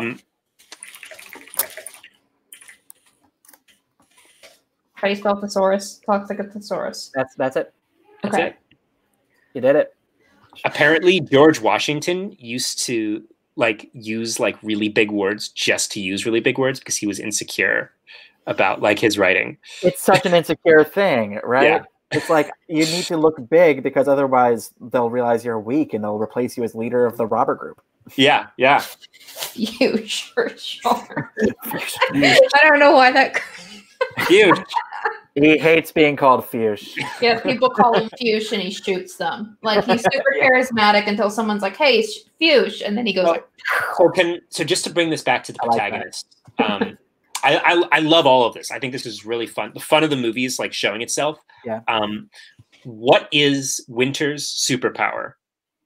I feel like Winter should be really good at something that should matter. Real quick, let's explain what the superpower is in the context of the tentpole. It's not actually necessary. It can be like a sci-fi super like extraordinary thing, but typically all it is it's a core competency that's going to enable them to succeed where others wouldn't. And so it can be something like, you know, that they're smart or like that they can like deduce things. It can be that they're like a really good fighter. Like it can be anything, but it's some sort of core competency that sets them up to succeed here. So just to clarify. What's the trope? Because the trope, I think, in this kind of movie, the protagonist is the person who doesn't speak very much, but when they speak, you listen and is a sharpshooter. And is a sharpshooter. Like that's sort of the trope of this character. And I wonder Let's make him chatty. Let's make him chatty, and his superpower is tying knots. What, he's just like sitting on the train tying different knots. He's really good at making paper airplanes. But what if he's like an engineer? Because like I'm just thinking ahead because what they're gonna have to do is fix this train. Oh yeah, I love the idea of him being like having a job that is in conflict with his roots. Oh, interesting. He's good with tech, maybe. Yeah, like maybe he's an engineer. Super chatty engineer, and also that would be unusual for an engineer, so I kind of like that. Yeah, it's like it shoots somebody like just like that, bang, 100 meters away, gets them dead in the eyes. Like, wow, what is your job? I build computers. Well, what's our thematic question? It's about like. It's about the father need. It's about embracing.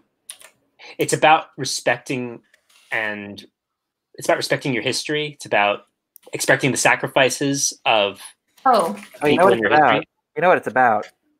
Well, that's interesting. But I'm thinking in terms of, are the people that we like want to flaunt the rules for stuff that matters to them, and the person we don't like wants to follow the rules at the expense of people.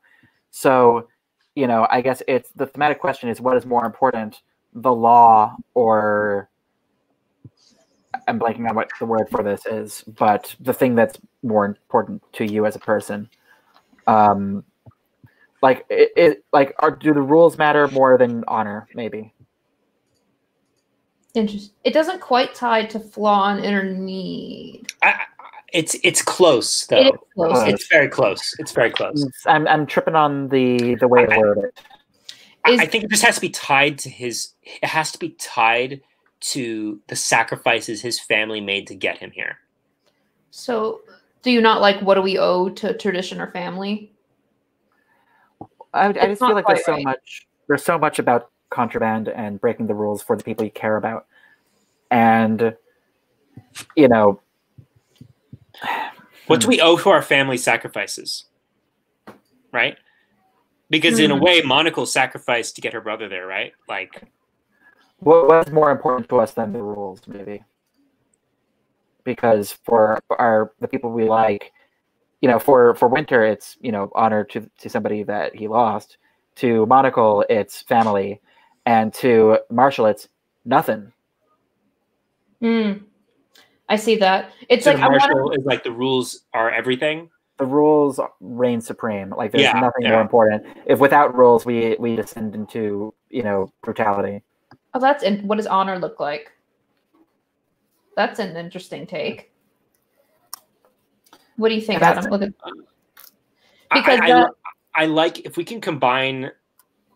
I like this idea of like the rules we've been taught by our family, the rules of our society. Like I like the like sort of expectations and like protocol. Like every character has a different relationship with that, but making it really personal. What's more important, your rules or society's? It's like, I think it has to be about family a little bit. It does. I would totally agree, Avi, if Winter didn't have like this Native American like legacy thing that they had to like carry on. Like that's the only thing that isn't. It's like heritage versus something, right?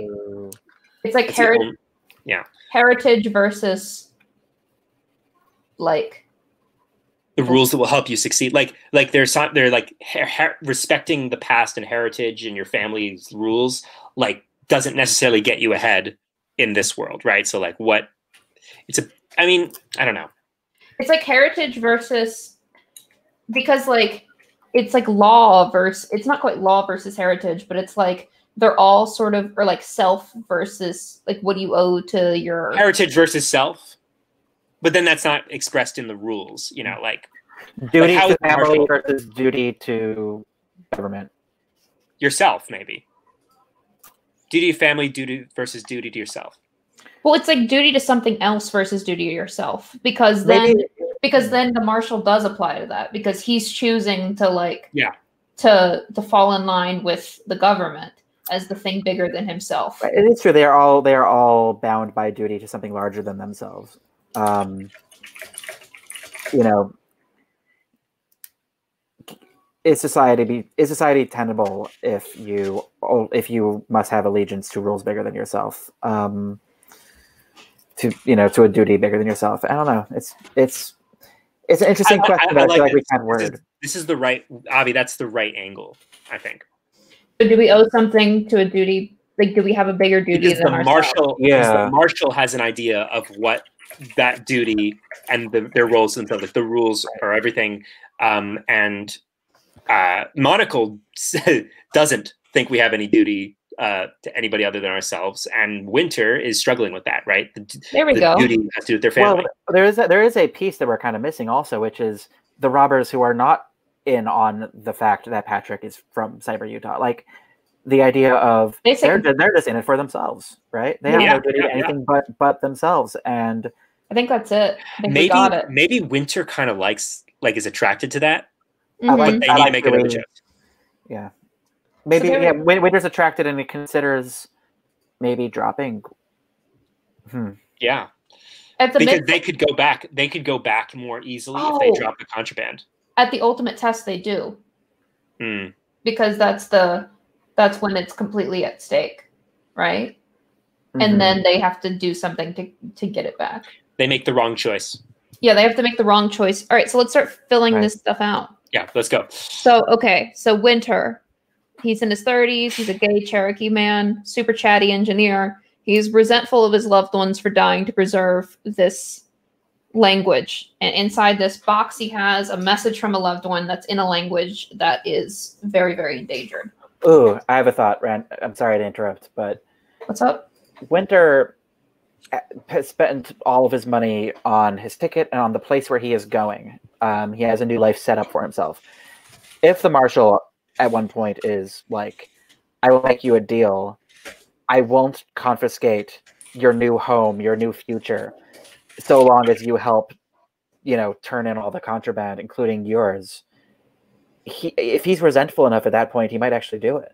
Or he could be like, I won't say it's yours. I'll just say that, like, in the wreck, we found this. And No. The point is that it's a choice where he makes the wrong choice. Yeah, I know. So, like, he's saying, like, I'll confiscate it and I won't say it was yours. Yeah, Alexie, I like that, where it's like, gotcha. I will turn in your lockbox and say, oh, I found a lockbox. Who knows who that could be? I like that, Alexie.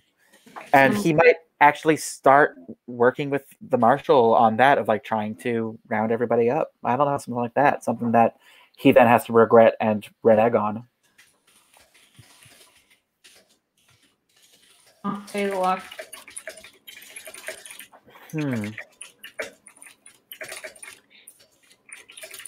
The reason why I resisted doing sci-fi is the other time we did sci-fi, it got really dense because you have to do so much world building to just like get to like this point where you're actually doing a plot. Yeah, this is definitely tied in. Like, what does sacrifice mean to you? It's definitely tied into that.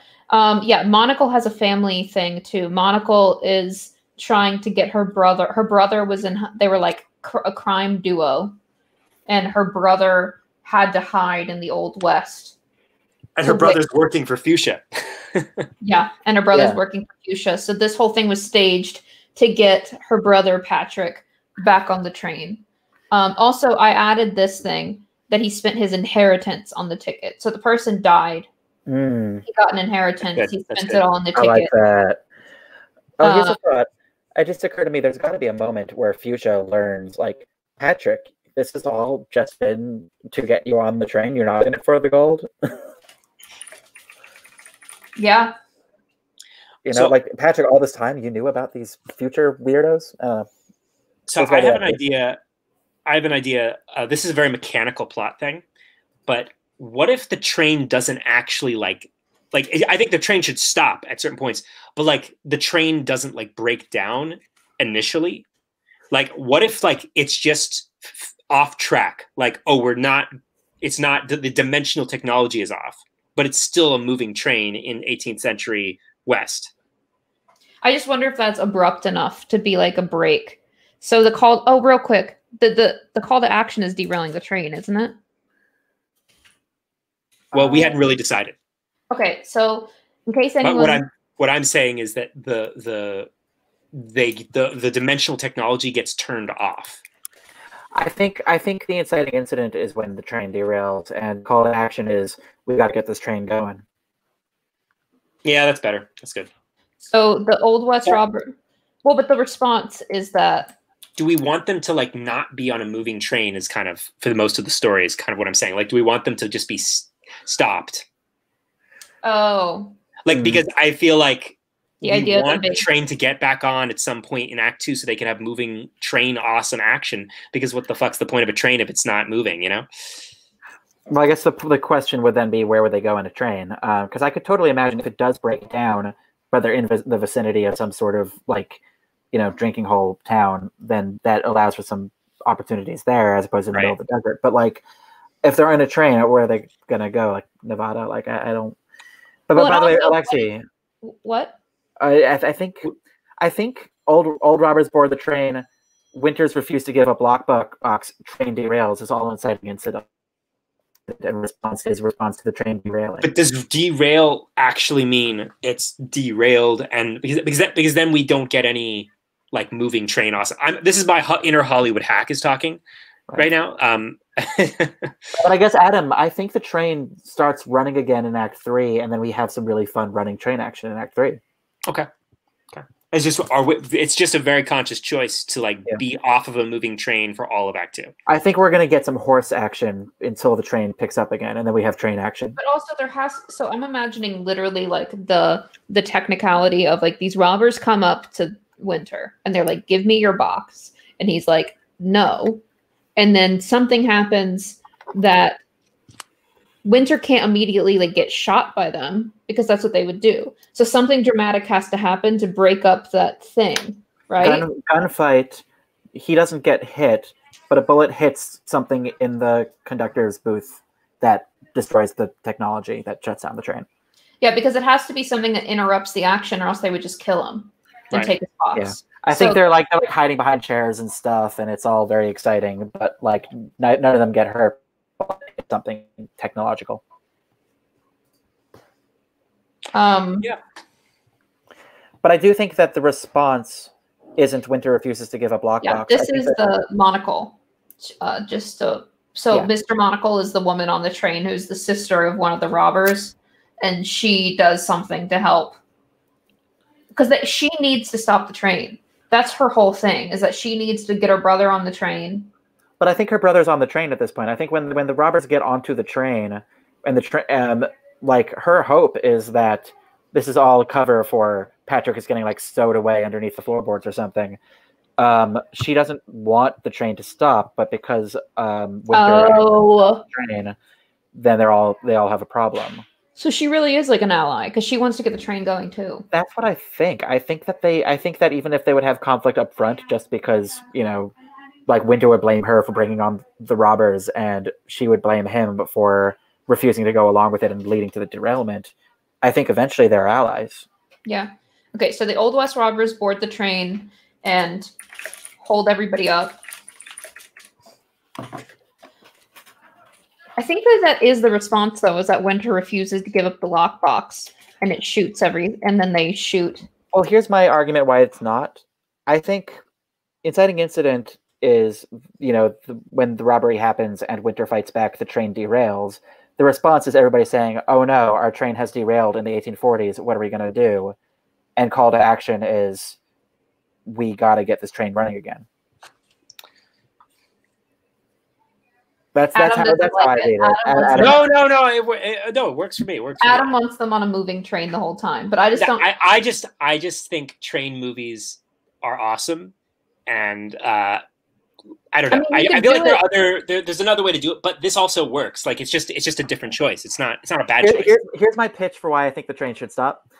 Great. I want them to get out into the desert. I want them to deal with rattlesnakes and horses and locals. And that's just a very different movie. And then in Act 3, I want them to get back on the train and for the train to start running with action and whatnot. So what's the ticking bomb? What's the ticking bomb? The cops coming. Cops are coming. Central. They have a marshal on the train, but like they know like everybody's going to show up and investigate everybody, and then they won't have a chance. I mean, I think Adam's option is basically that they're on the train and the thing that shoots it basically puts it like off. I'm doing something with my arm where they're on the track like this, and then it goes like, it's like slightly off track, and now it's going the wrong way, and they have to get it back on track. That was what I imagined, but it's also it's just a different movie choice. It's right. Like, what's the fun? Are we doing like interaction with locals, doing the desert like Western thing, or are we doing like a train like thriller? This is a good place for the audience, for our audience and our other writers to vote. So, people, these are two bats. I like both. They're both good. They're both good. Are we staying on the train, or are we getting off the train and interacting with locals? This is just the choice we have to make. There's no right or wrong answer, but we need to decide. So, what do you all think? And we'll wait for that to come in while I start getting this stuff put together. Refuses to give up the lockbox, and there's gunfight ensues. Well, my very unbiased brother thinks that we should get off the train. Robbers have, let's see. Well, okay, that's your brother. We need other votes too. Hey, you're getting lots of people. Well, I see one. I see Oh. Daniel agrees. A very unbiased friend, Daniel Robbins. Is that your friend? One for we don't leave the train. Thanks, Francis. All right, shoots the control box, and then now we have to. Regardless of if the train stops or not, I do think that the response bit is, "Oh no, train isn't doing what train should be doing," and call to action, act one break is, "Let's get train doing what it's supposed to be doing." What? So the response is that regardless, the response is that Central will show up, right? Or the response is we need to get the train going correctly again. But then what's the call to action? I think that I feel like the response might be just the disbelief of like, oh no, we're stranded in 1849 alternate reality Utah. We're all very unhappy with the situation. We're all at each other's throats for causing it. And then somebody, maybe our protagonist, hopefully our protagonist, is like, hey guys, instead of infighting, let's actually have a call to action here. So, okay, how many votes do we have? Get off the train. Get off the train. Don't get off the train. Get off the train. Off the train. We're getting off the train. Getting the train. Looks like we're staying in the train, or we're getting off the train, party people. All right. So, shoots the control box. Train derails. I would say that if they don't get off the train, it is then we could then make fun of it and call it 310 to Busan if we wanted to. I've never seen 310 to Yuma. Check it out. Is it good? Here we go. Been a while since I saw it.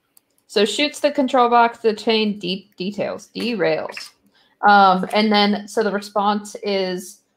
how do we get the robbers to stick around? Well, where are they going to go? What does Fuchsia want? Fuchsia wants the gold that is lining the inside of the train.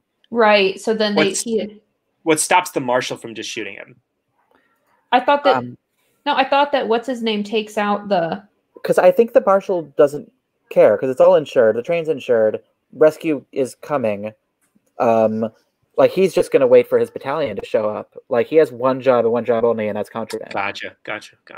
So the response is that he's Javert. He doesn't care about But the response is supposed. He just cares about In the tent pole, the response is supposed to be the protagonists. So this isn't like because I think that we're getting. I think that what is that? How does the protagonist react to the train being derailed? Oh no! If this train isn't going, then I will be found out, and I will lose the thing that I care about, and I will lose my home, and I will lose my future, and we'll all be arrested, and it's going to be a big problem. I honestly think, I understand how you broke it down, but I think that that's actually the beginning of Act 2, right? If you want, it's all semantics. Yeah. I do think my final sort of viewpoint on this, and then do whatever you feel is right. Is I think the act break is the decision to try to get things back on track. No, I agree with that. No, it's the Act 1 break should be the protagonist committing to their objective. Past a point of no return, right? Like that's traditionally... Which I think happens after everything's derailed and they realize that they're in trouble. But it's like the inciting incident is like the thing that shatters the normal world. I'm just talking traditionally. And the protagonist initially doesn't want to react to that traditionally. Right. And then they commit to it. Isn't the inciting incident then the derailment? Yes. So I would say that it depends how you plan it out. But we have, all right. Dan O'Bannon would he's a believer in the slow burn. He'd want the point of no return to happen later. Mm. So it's really, okay. It's a different movie. It depends on what you want the conflict to be. Do you want them to be on a moving train or longer? Have Act 1 be more of a slow burn? Or do you want to accelerate the action to be okay, got 15 minutes of them being on the train, then it gets derailed? I guess I was just thinking in terms of if the train is stopped and actually stopped in the middle of the desert, then I would assume that the Act 1 break is we are strapped in the middle of the desert and we got to do something about that. But I don't know. You guys, but I think it would happen the moment to your heart's content. It would happen, I think, in terms of just outlining it and thinking about it. It would happen the moment, not necessarily they get derailed, but it's the moment that the protagonist decides that they're going to do something about it, which could be very close together. But it's sort of like, I think that this is how it goes. Okay. Look, inciting incident. The Old West robbers hold up the train, or board the train and haul everybody up. Response. Winter refuses to give up the lockbox and a gunfight ensues. They shoot the control box and the train derails. And then the break is that Central is coming. And his objective is to get the train started before Central shows up and realizes that there's contraband on the train. Sure.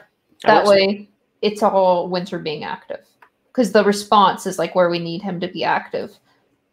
So, does that work? Good enough? Yeah. All right. The funny thing is, at the end of the day, on the page, it would all look very similar. You know? No, but it's just thinking about, I just want to make sure that we're having Winter be active. That's the thing, is that that's why I'm being picky about this, because I want to make sure. I completely agree. All right, let's see. Yeah, because I definitely think, like, of the people on the train, right, Marshall is just like, let's just wait it out. Like, my guys are coming. Robbers are like, let's, strip the gold. Patrick and Monocle are like, let's lay low. But Winter is like, we need to get going because I'm not waiting around for that because I have a lot on the line. So protagonist would be the one sort of wrangling people together to try to get the train going. And also protagonist has the tech understanding. So the obstacles are the Marshal wants to wait for Central. What happens to the lockbox when in Act 2? Like, do the when they fight, when the robbers accidentally derail the train, like what happens to the lockbox? So real quick, I imagine that when the train derails, it can like literally like turn like through the desert, like flip off so that they can like see the undercarriage and see that there's gold. So that's why the robbers stick around. Oh, I like that. And so then in that whole thing, he needs to get the train back going, but he still has the lockbox.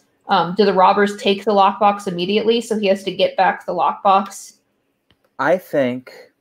Or does he still have it? I think that towards the midpoint, he and Monocle should have a face-off where Monocle is like, I need to know what's in that box, and they're fighting over it. And when Monocle realizes, oh, actually, we're kind of the same, you and I, you just want to get something you care about through to the other side, they become allies, but Marshall sees like, oh, hey, that's illegal. I think that's sort of a midpoint thing. Yeah, okay. Yeah. I think until then, Winter just has the lockbox on him and is like, you come near me, I'm shooting you. like you're not getting my lockbox. Want the gold and meanwhile, like the robbers, like Fuchsia, like they're like, screw the lockbox. This train is way more valuable than anything inside a tiny box could be. So yeah, the gold, they initially thought it was important, but now that the whole train like flips and like slid through the desert and everyone like goes outside, the robbers, Fuchsia sees that there's like a whole undercarriage of gold and is starting to like basically harvest it, right? Like he's collecting all the gold. There could be a bit, just as a fun little tiny obstacle, like Daniel Robbins suggests in the comments, where when the train is derailed, the lockbox could still be like inside when everybody's out, and he has to like sneak in and kind of like get it out without anybody noticing. Like that could be a fun little sequence. Yeah. Just a reminder, why does Winter not just wait for Central? Because they're going to find out about the contraband. Right. Okay. Because they'll do a sweep. Okay. Yeah. And if their objective is get the engine started, it's actually technically not just that. It's get the engine started and get the train fixed. Yeah. Get to. So they need a town of people to put the train back on the tracks and to fix it, independent of law enforcement. Yeah. And the robbers could be like, there's a town there. We could go there and get the train going, but they don't like us because we continually rob them. But doesn't the robbers don't they just want to scrap the train? Sure, but the robbers might like for example, Patrick, right?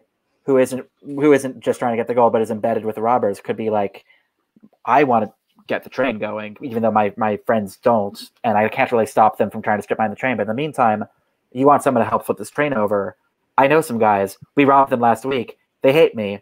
But if you can get them over here and hope that they don't notice us among your people, like that could lead to some fun things. So So basically part of the obstacles is that they have to get the train upright. Yeah. They have to get the train running. Without and also not let them scrap the train. Yeah. Mm-hmm. The robbers are trying to scrap the train. Things that matter. So they have to like, yeah.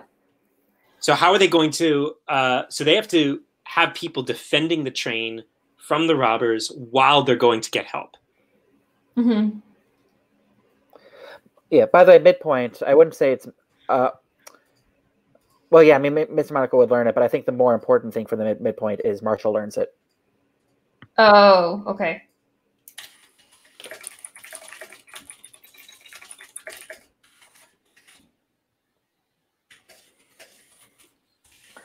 I have no idea where this is going, by the way. Yeah, no, it's kind of fun. Well, we got this. We got this. That's pretty good. Right. The Marshal offers to let Winter off the hook. So Winter initially agrees. Right. So now the train should be back up, right? I wonder if maybe the journey to town to like get people to help should be after the midpoint, because that separates our group a bit, and there could be sort of plotting going on while our A team is away. That could be. So we could have two sort of lines of action happening. One at the train and then at the town trying to get help. So we could intercut between those being like, meanwhile, back on the ranch, you know? Yeah. Okay. So Perfect. has to go to the town to get help flipping the train. So what's happening at the town? What's the town's problem? They keep getting robbed by these robbers, and they are not fans of these robbers. Are we going to have who associates with them? Are we going to have these robbers be the big bad, or is there an even worse big bad? Or is that too complicated? I think they have a very Iron Fist type marshal in their town. We call him like the sheriff or something, who is just zero tolerance for anything. So this movie's just basically fuck law enforcement. Yes. Yeah, great. Just let's like put that out there. Let's do it. Why not? You know. Okay. So the marshal learned. So is it the midpoint then going to the? I don't know if that's the. I think the midpoint's going to the town, isn't it? Well, no, the midpoint can be like a series of things. Like, okay. Like the marshal can learn the lockbox is contraband when they arrive at the town. Meet the sheriff. It could be the same thing.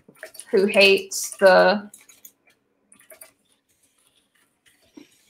Do we want to do like the classic, like they're in the saloon going for help sort of thing? And yeah, they have to.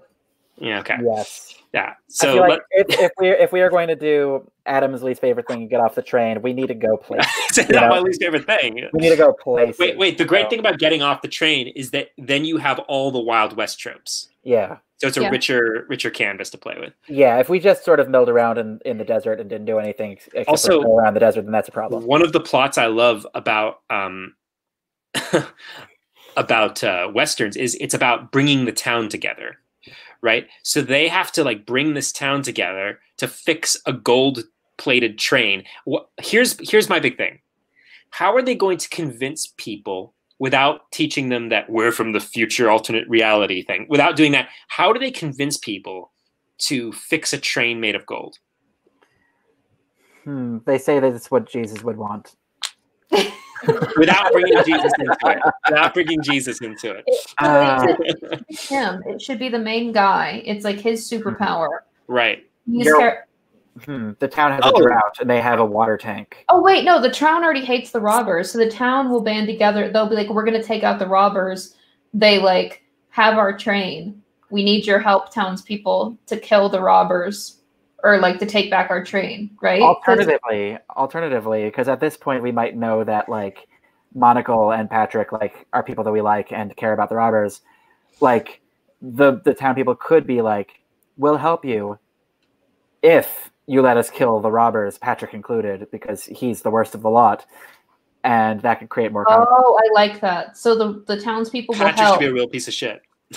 Yeah, the townspeople will help if they get to like basically, yeah, if they get to execute the whole robber band. Why wouldn't Winter be down with that? Because he just needs to survive. Why wouldn't he be down with that? Yeah, why would he say no? Because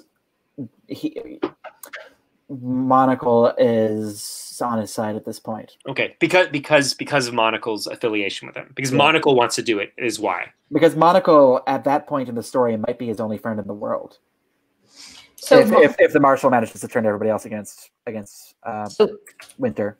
Monocle, Marshall, and everyone learn that the lockbox is contraband. Right. Yeah. Everybody hates him but Monocle. Yeah, that's great. So we have a new world where everybody's lost respect for him and is mad at him. Yeah. Because before then, he was kind of like the person who is like getting everybody together and like kind of their de facto leader. Right. Yeah. But now everybody hates him because if Central shows up and, find out about his contraband, then they're all going down, every last one of them. Yeah. So the Winter is the de facto leader. He could even he's like trying to manipulate people into helping him get the train back on the track, because maybe Central coming wouldn't be ideal for any of them, right. But it's not as bad as them getting caught with contraband. Yeah. Okay. So because without the contraband, it's just they got to spend a state giving their statements about what happened. Right. But yeah. So they have to get help stopping the train so they go to the town saloon, right? And they're going to try to get help. And they say, fine, but we're going to kill we're going to hang him. To hang all the robbers, including Patrick. So, especially Patrick. Especially Patrick. So how do they convince the townspeople to help them without giving into this? I mean, maybe at first Winter's just sure, thinking that they'll figure it out. And also, Fuchsia would be kind of pissed. Well, Fuchsia's back at the train. Oh, right. I'm forgetting who's where, but yeah. Fuchsia's back at the train. He was sort of well, so long, people. Well, is there anything else that the town needs and doesn't have that maybe the train would have, but it would be a real sacrifice to give it up? Gold. Well, I mean, the train isn't really. I mean, but gold for a specific reason. Maybe part of the train could fund something about the town that they desperately need. It's a destiny. Yeah. Or here's a pie in the sky thought. The engine creates the fuel that actually keeps the train running, and a big component of that is water vapor. And this town, it has a drought, and this machine would give them water. But if they give them that, then the engine is severely then they only have a certain amount of fuel to get home. Right. I don't know. So here's another thing I'm just throwing out there. Do we want Winter to interface with other Native Americans in the story? Because so much of his story has to do with grappling with the legacy of running away from his people's story. Yes. And going to this time where people were literally the West was destroying everything about their civilization, and it's about him sort of grappling with self-interest versus preserving that. How do we bring that into this idea? If we establish... The sheriff is also a racist piece of garbage. Oh, of course. Obviously. Of course. Well, all the townspeople are. If it's established that everybody in this, this town, from the robbers to that town to the sheriff are just well, we don't want to bring the engines down on us, that kind of thing. If there's a point where Winter is sort of banished by the train, if he's sort of out in the wilderness, if he finds Native Americans and convinces them to help, then they don't need the town. They would come into conflict with the town to upright the train. They would come into conflict with them because nobody was going to like them, and nobody's going to like Winter. But they could help. Just building off of that, here's my bad version. This is the super cheesy cliche thing. So in other words, it's going to be great. Is that what you're saying? Yeah. So let me just put it out there. So at the all is lost moment, he gets rejected by everybody, right? Like he loses everything. Yeah. Why? And well, I'm just saying plot. This is just an aspiration to get to this point. Okay. He's lost everything, and he's like left to die in the desert. And wait, pause for a second. Yeah, this is after the marshal says like, I'll ignore your. After the deal. After the deal goes wrong. After the deal goes right, the marshal turns on him and is like, "This guy has contraband," and like throws him to the walls. Yeah, exactly. Like there's no honor there. It's all about the rules. It's the guy lied to him to get the rule. And so, but earlier he would have had like sort of some interface with like one of the tribes and had like kind of a negative reaction with them, but like they could save him and he could get them to save the trade. Yes, I think that's great. In the all or nothing. Yeah. And I knew this was going to be great the second you said bad idea. So the ultimate test is that the marshal's going to offer to so by the way, the ultimate test, for anyone who's not familiar, is a place where the protagonist is finally going to get a chance to like achieve their objective or not. And their flaw is going to make its final ugliest appearance and ultimately screw them. I love the idea of him making the deal and the marshal turning on him immediately after. That's really good. Yeah. The marshal turns immediately. Because then, Winter, like, being just entirely self-centered about, focus on his own personal honor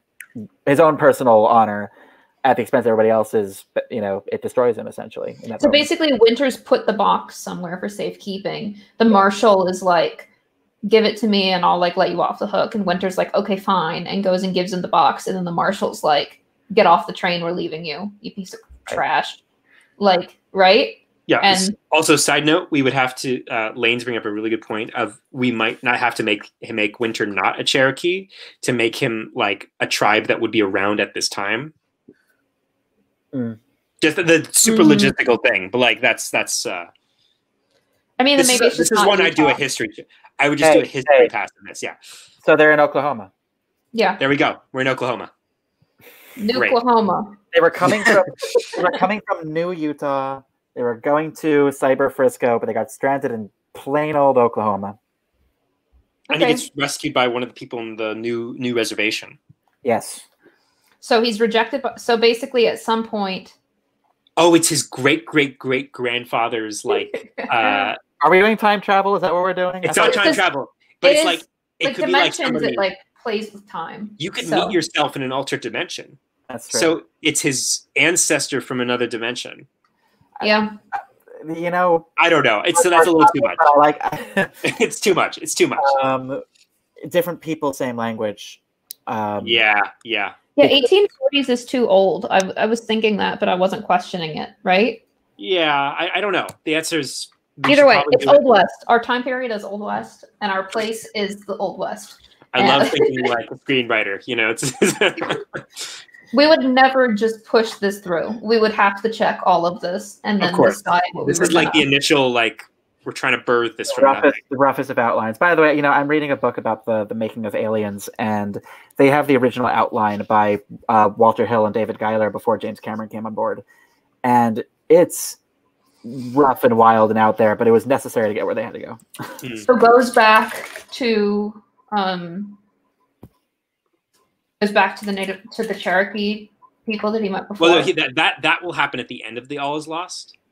Right, the all or nothing, right? The all or nothing is he convinces them to help.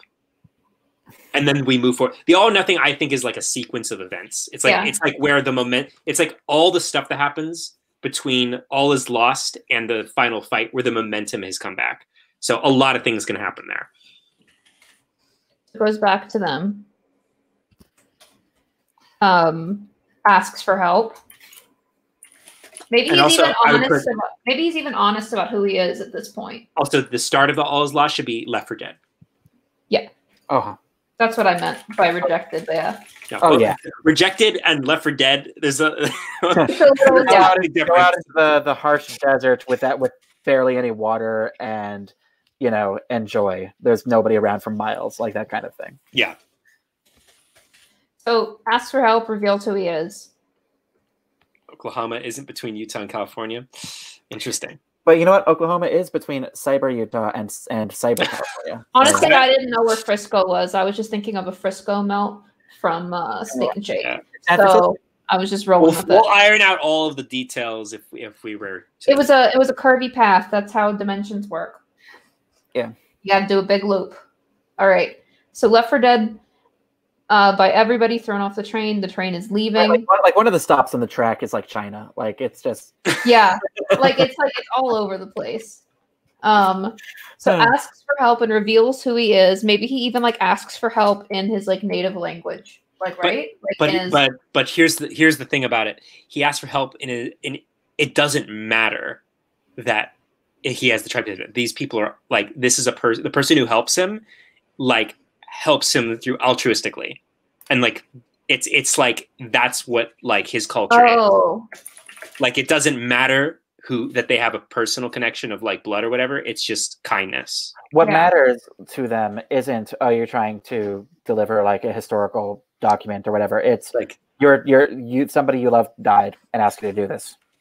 Yes, it's the emotional core, and like that's where that's the trigger for the inner need, like growth of like really respecting where his family is coming from, where the self-sacrifice of where his family's coming from. He has no personal connection to the language or the culture, but he has a connection to the person who asked him to care for it. Yeah. Okay, there we go. Ask for help, and then so what's the catastrophic failure? So now the people that he just asked are going to help him get back on the train, right? Yeah.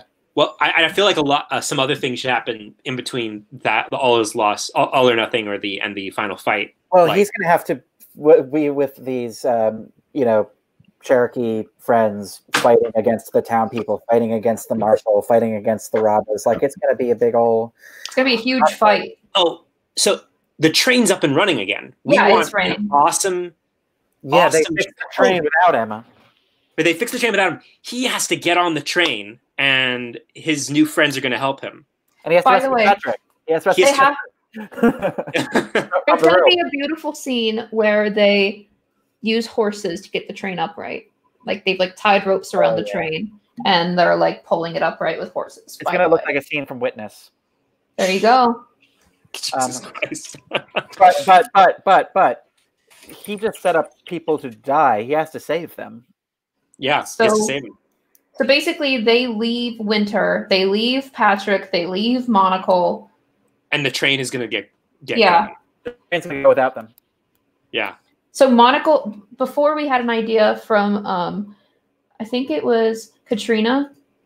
Sorry if I'm saying. Can you let me know if I'm saying your name wrong? But I think Katrina mentioned earlier that the idea was that Monocle will trade places with Patrick, and then maybe the sheriff is like, screw you both. I'm going to hang you both. Like all the marshal and the sheriff are both just like going back on their word. So now Monocle and Patrick and all the robbers. Okay. The sheriff and marshal are alternate universe, the same person. Yes. Hey. There's a movie that did that. There's a movie that did that with like time travel, where like the shitty guy in the future like has like the same haircut as the shitty guy from the past and have the same job, and they're both bad. What film was that? But there was this. Oh, it's Back to the Future. Yeah, it's Back to the Future. But there was this one. What was that? Oh yeah, literally, show? it's Back to the Future 3. What was that one show where she like touches a rock and then now she's back in like olden times, and she like Romancing the Stone? Outlander? No, Outlander. Remember how it's like her husband is like plays the bad guy because it's like a direct descendant? It's like that sort of a thing. Like God, Outlander is such trash.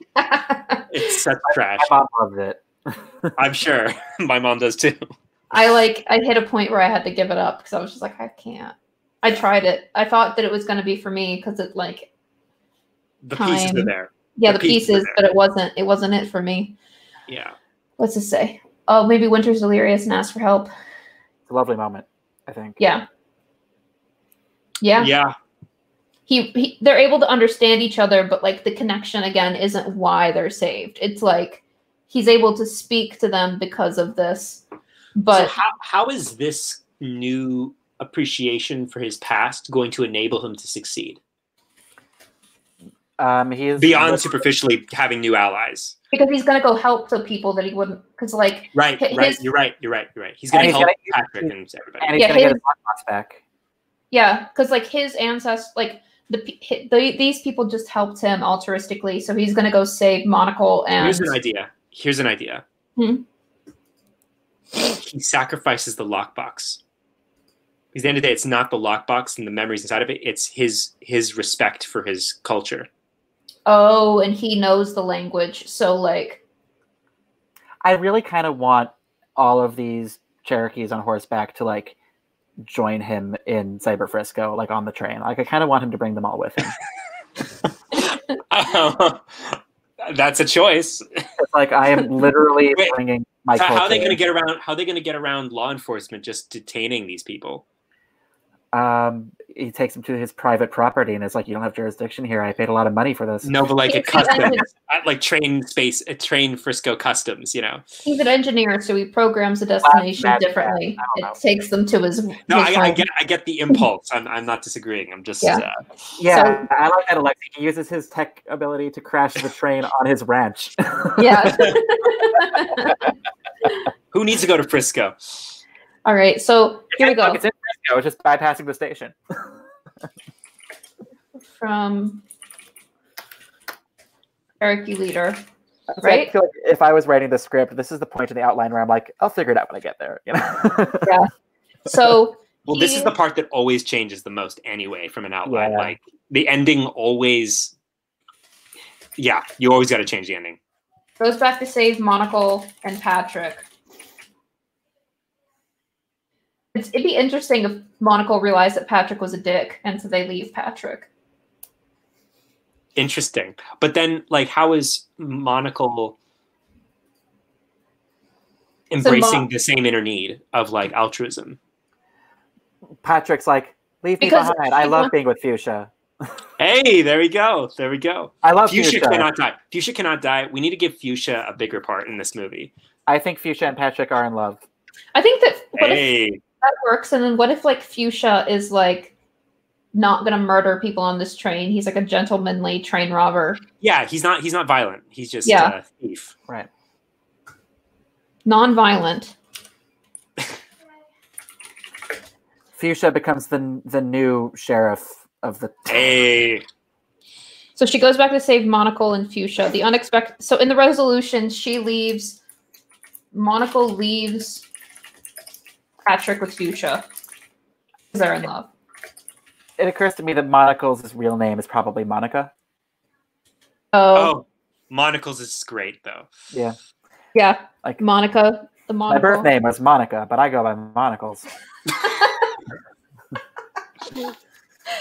Oh man, we've been doing this for effing ever. Yes. Yes. This is the problem with sci-fi. Yeah. The joy of sci-fi as well. The joy. Okay, guys, we're starting it over. No sci-fi, just Western. So wait, what's this? Erase it all. So it has to be a confrontation between Winter and the Marshal. So they save Monocle and Patrick.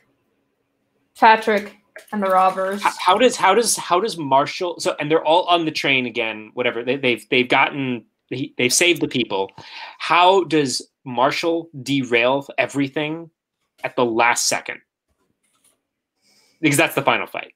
I know I'm skipping ahead a little bit. Like there's a lot going on. No, that's what we're doing. That's where we're at.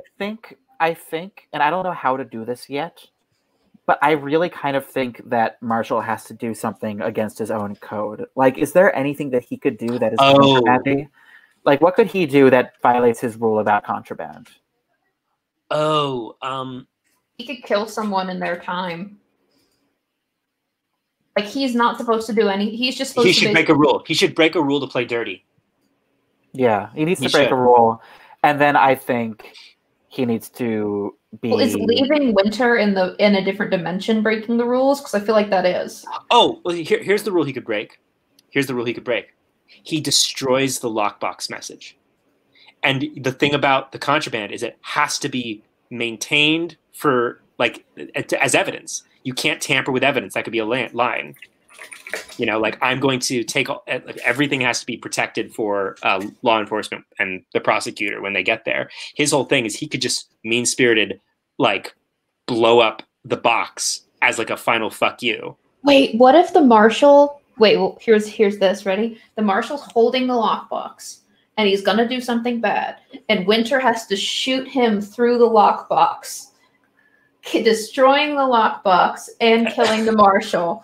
And then the decisive action. You're totally right. The decisive action should be like, like being fine, accepting that, like getting rid of the lockbox on your own. I have an idea. Yes, ending this. Great. I think totally destroy the lockbox to destroy the marshal. Marshal, I think, should survive but get stranded. I think in the whole conflict, at some point, the marshal should like do something that pisses off the locals. And I think when they catch him, I think they should arrest him and point to his laser gun and say that it's for contraband. Oh, interesting. That's great. I love that. Winter destroys the lockbox to stop Marshall, accepting that he can carry on. And Marshall gets kicked off the train to stay in the 1850s or whatever it is. Doing time for breaking their rules, and they and they could point to a contrabandy thing that he does. And the reason is the marshal should have killed locals because that's not against the rules. Like who gives a shit? 100%. Yeah. Go full Harry Lime in the last 30 seconds of like the third great, man, you know? great. The marshal kills locals, and he's like buddy with the sheriff for a little bit, maybe or not. Yeah, I don't know. Until that point. Yeah. That's the wait. You broke with the law. Wait, that's illegal. Yep. Yeah. This is actually a pretty interesting idea. That happens every time, isn't it? Yeah, that we end up somewhere that doesn't. It kind of does. Actually, there's only one of the. We've only done one of these that I was like, I don't know if I'd want to watch that movie. Most of them are like. I think it was the one about the evil Mark Zuckerberg character. Oh, the heist. Yeah, the heist. I was like, I don't know if I'd watch that, but like every other one, I'm like, wow, that's interesting. So you know, it'd be funny. Marshall is stranded in the 1840s, and then he's just surrounded by. There's the sheriff. There are the like whatever Cherokees didn't get on the train. There's there's Fuchsia, and they're all like, well, he broke our rules. No, he's ours. He broke our rules. No, he's ours. He broke our rules, and just have them like fighting over who gets to have jurisdiction over Marshall's like punishment. I like that. That's great. And of course, in the resolution, we need to have. So because he was a rightful passenger and he arrives at the destination without the contraband, he goes through security just fine. There's no problem. So this happens here-ish, that she decides she's going to give up. Right. So that actually works there because then she's setting an example of like letting go as the mentor. So then the resolution is that Winter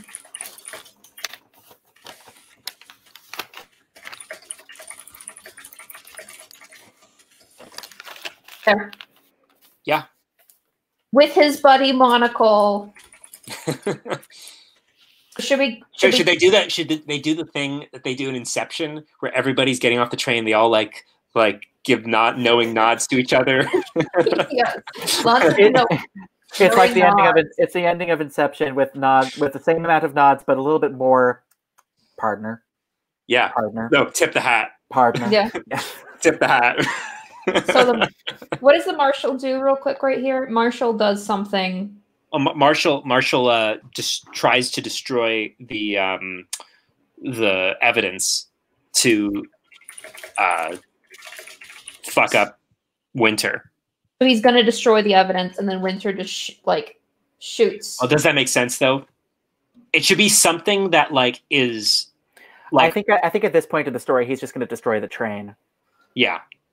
Because look, he's got the evidence in his hand. He's got the evidence in his hand because he would never break that rule. So he's going to stop. So he's going to do something. But he's going to destroy the train. And then Winter shoves him out of the train with the lockbox. Right? Yeah, that makes sense. Sure. Because that functionally is the same as destroying a lockbox. He's giving up. He's losing it. He's losing it. Yeah. Marshall is going to destroy the train, says that Winter can't stop him, because he has the lockbox. Winter shoves the Marshall and lockbox out of the train. That's right. Here's a question. Let's say the lockbox survives this, right? Winter loses it, but it survives. That opens a fun little possibility of who gets it in the end. That's a sequel. But I kind of want the Cherokees to get it. Okay. Yeah, they pick it up because it's a record of somebody's story. Yeah. From in their language. Yeah, in their language. Yeah, it's kind of interesting. Also, you could say that the technology of it would be, if they are able to mine it or use it, they could have advanced technology in this dimension that they could use to overthrow the United States. Yes. It's actually really funny if it turns out the message in the language is like, Winter, my love, I am so sorry that I had to die. Here are the specs for how to build a nuclear bomb. Right.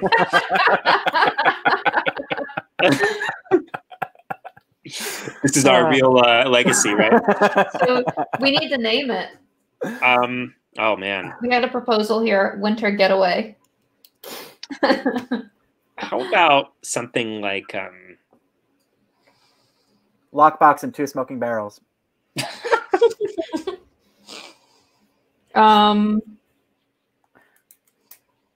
Newtall.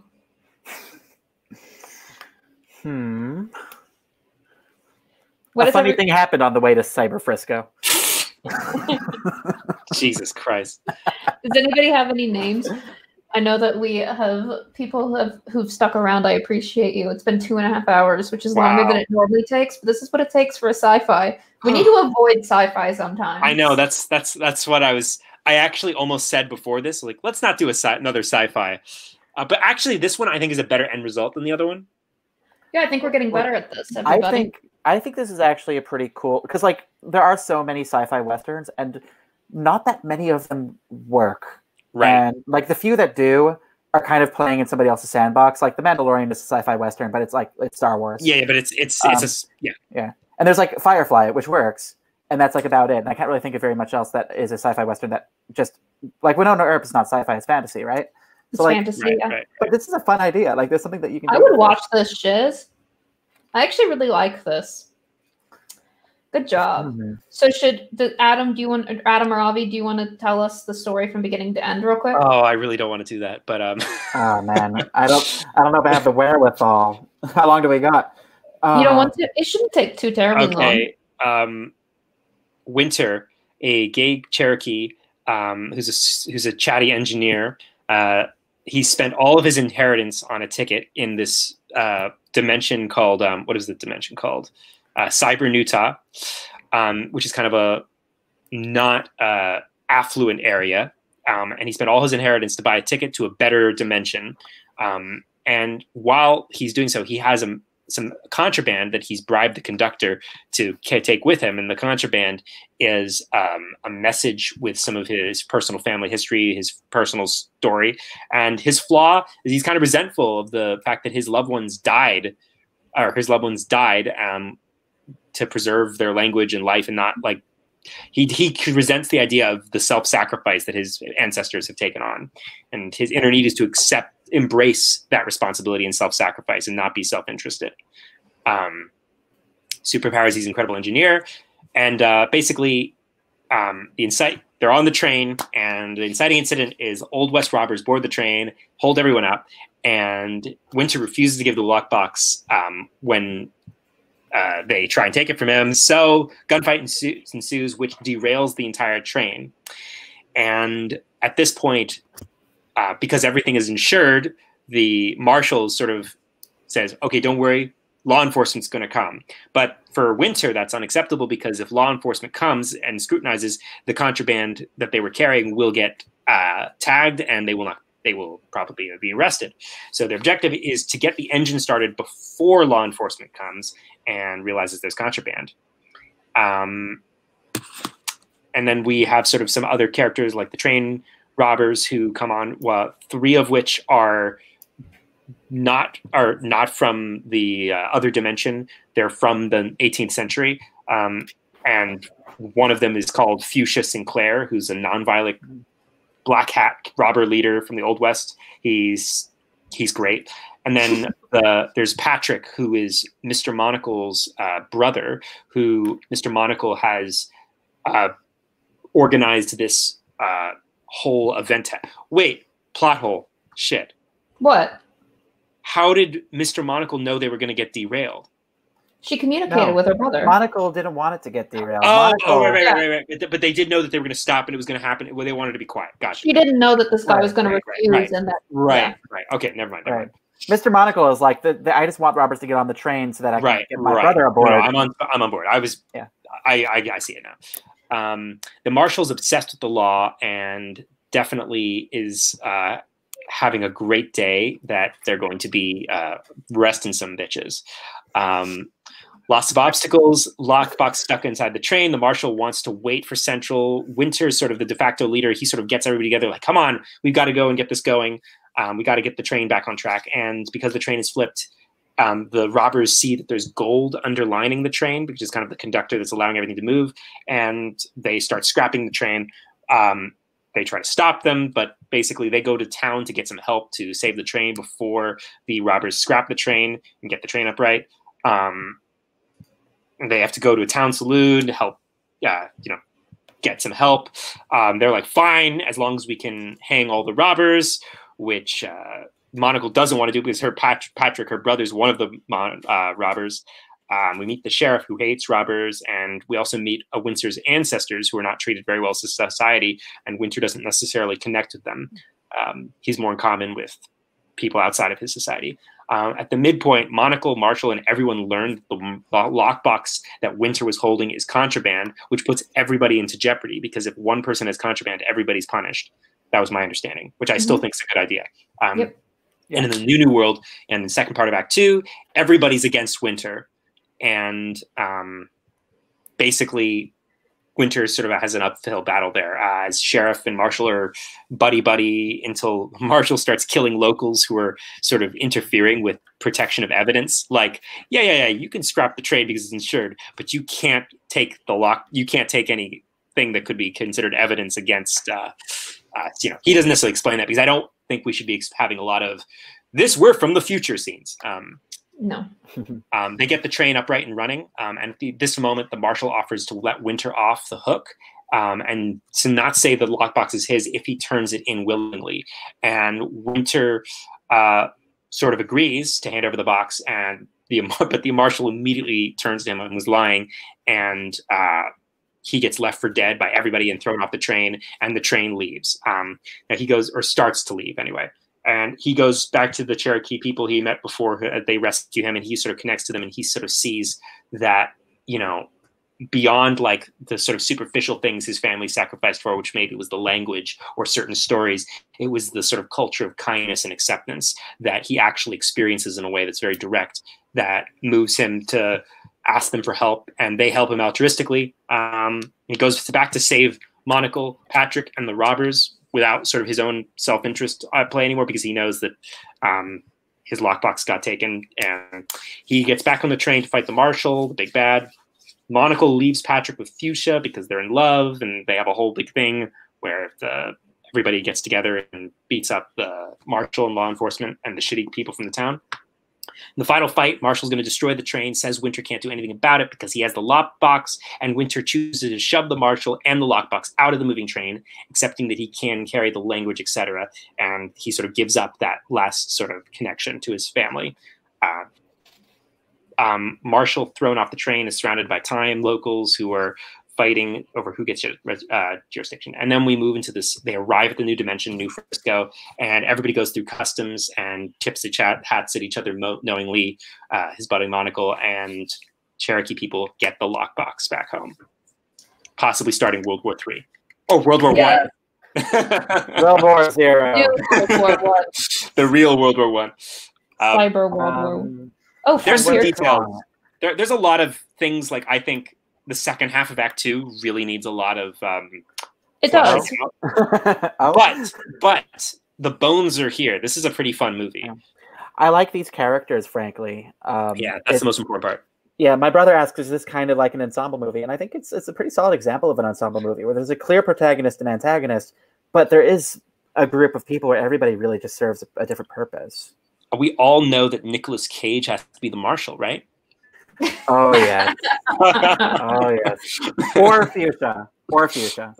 So your thought, Avi, was Frontier Collision. I was just throwing that out there. I love it. That's right.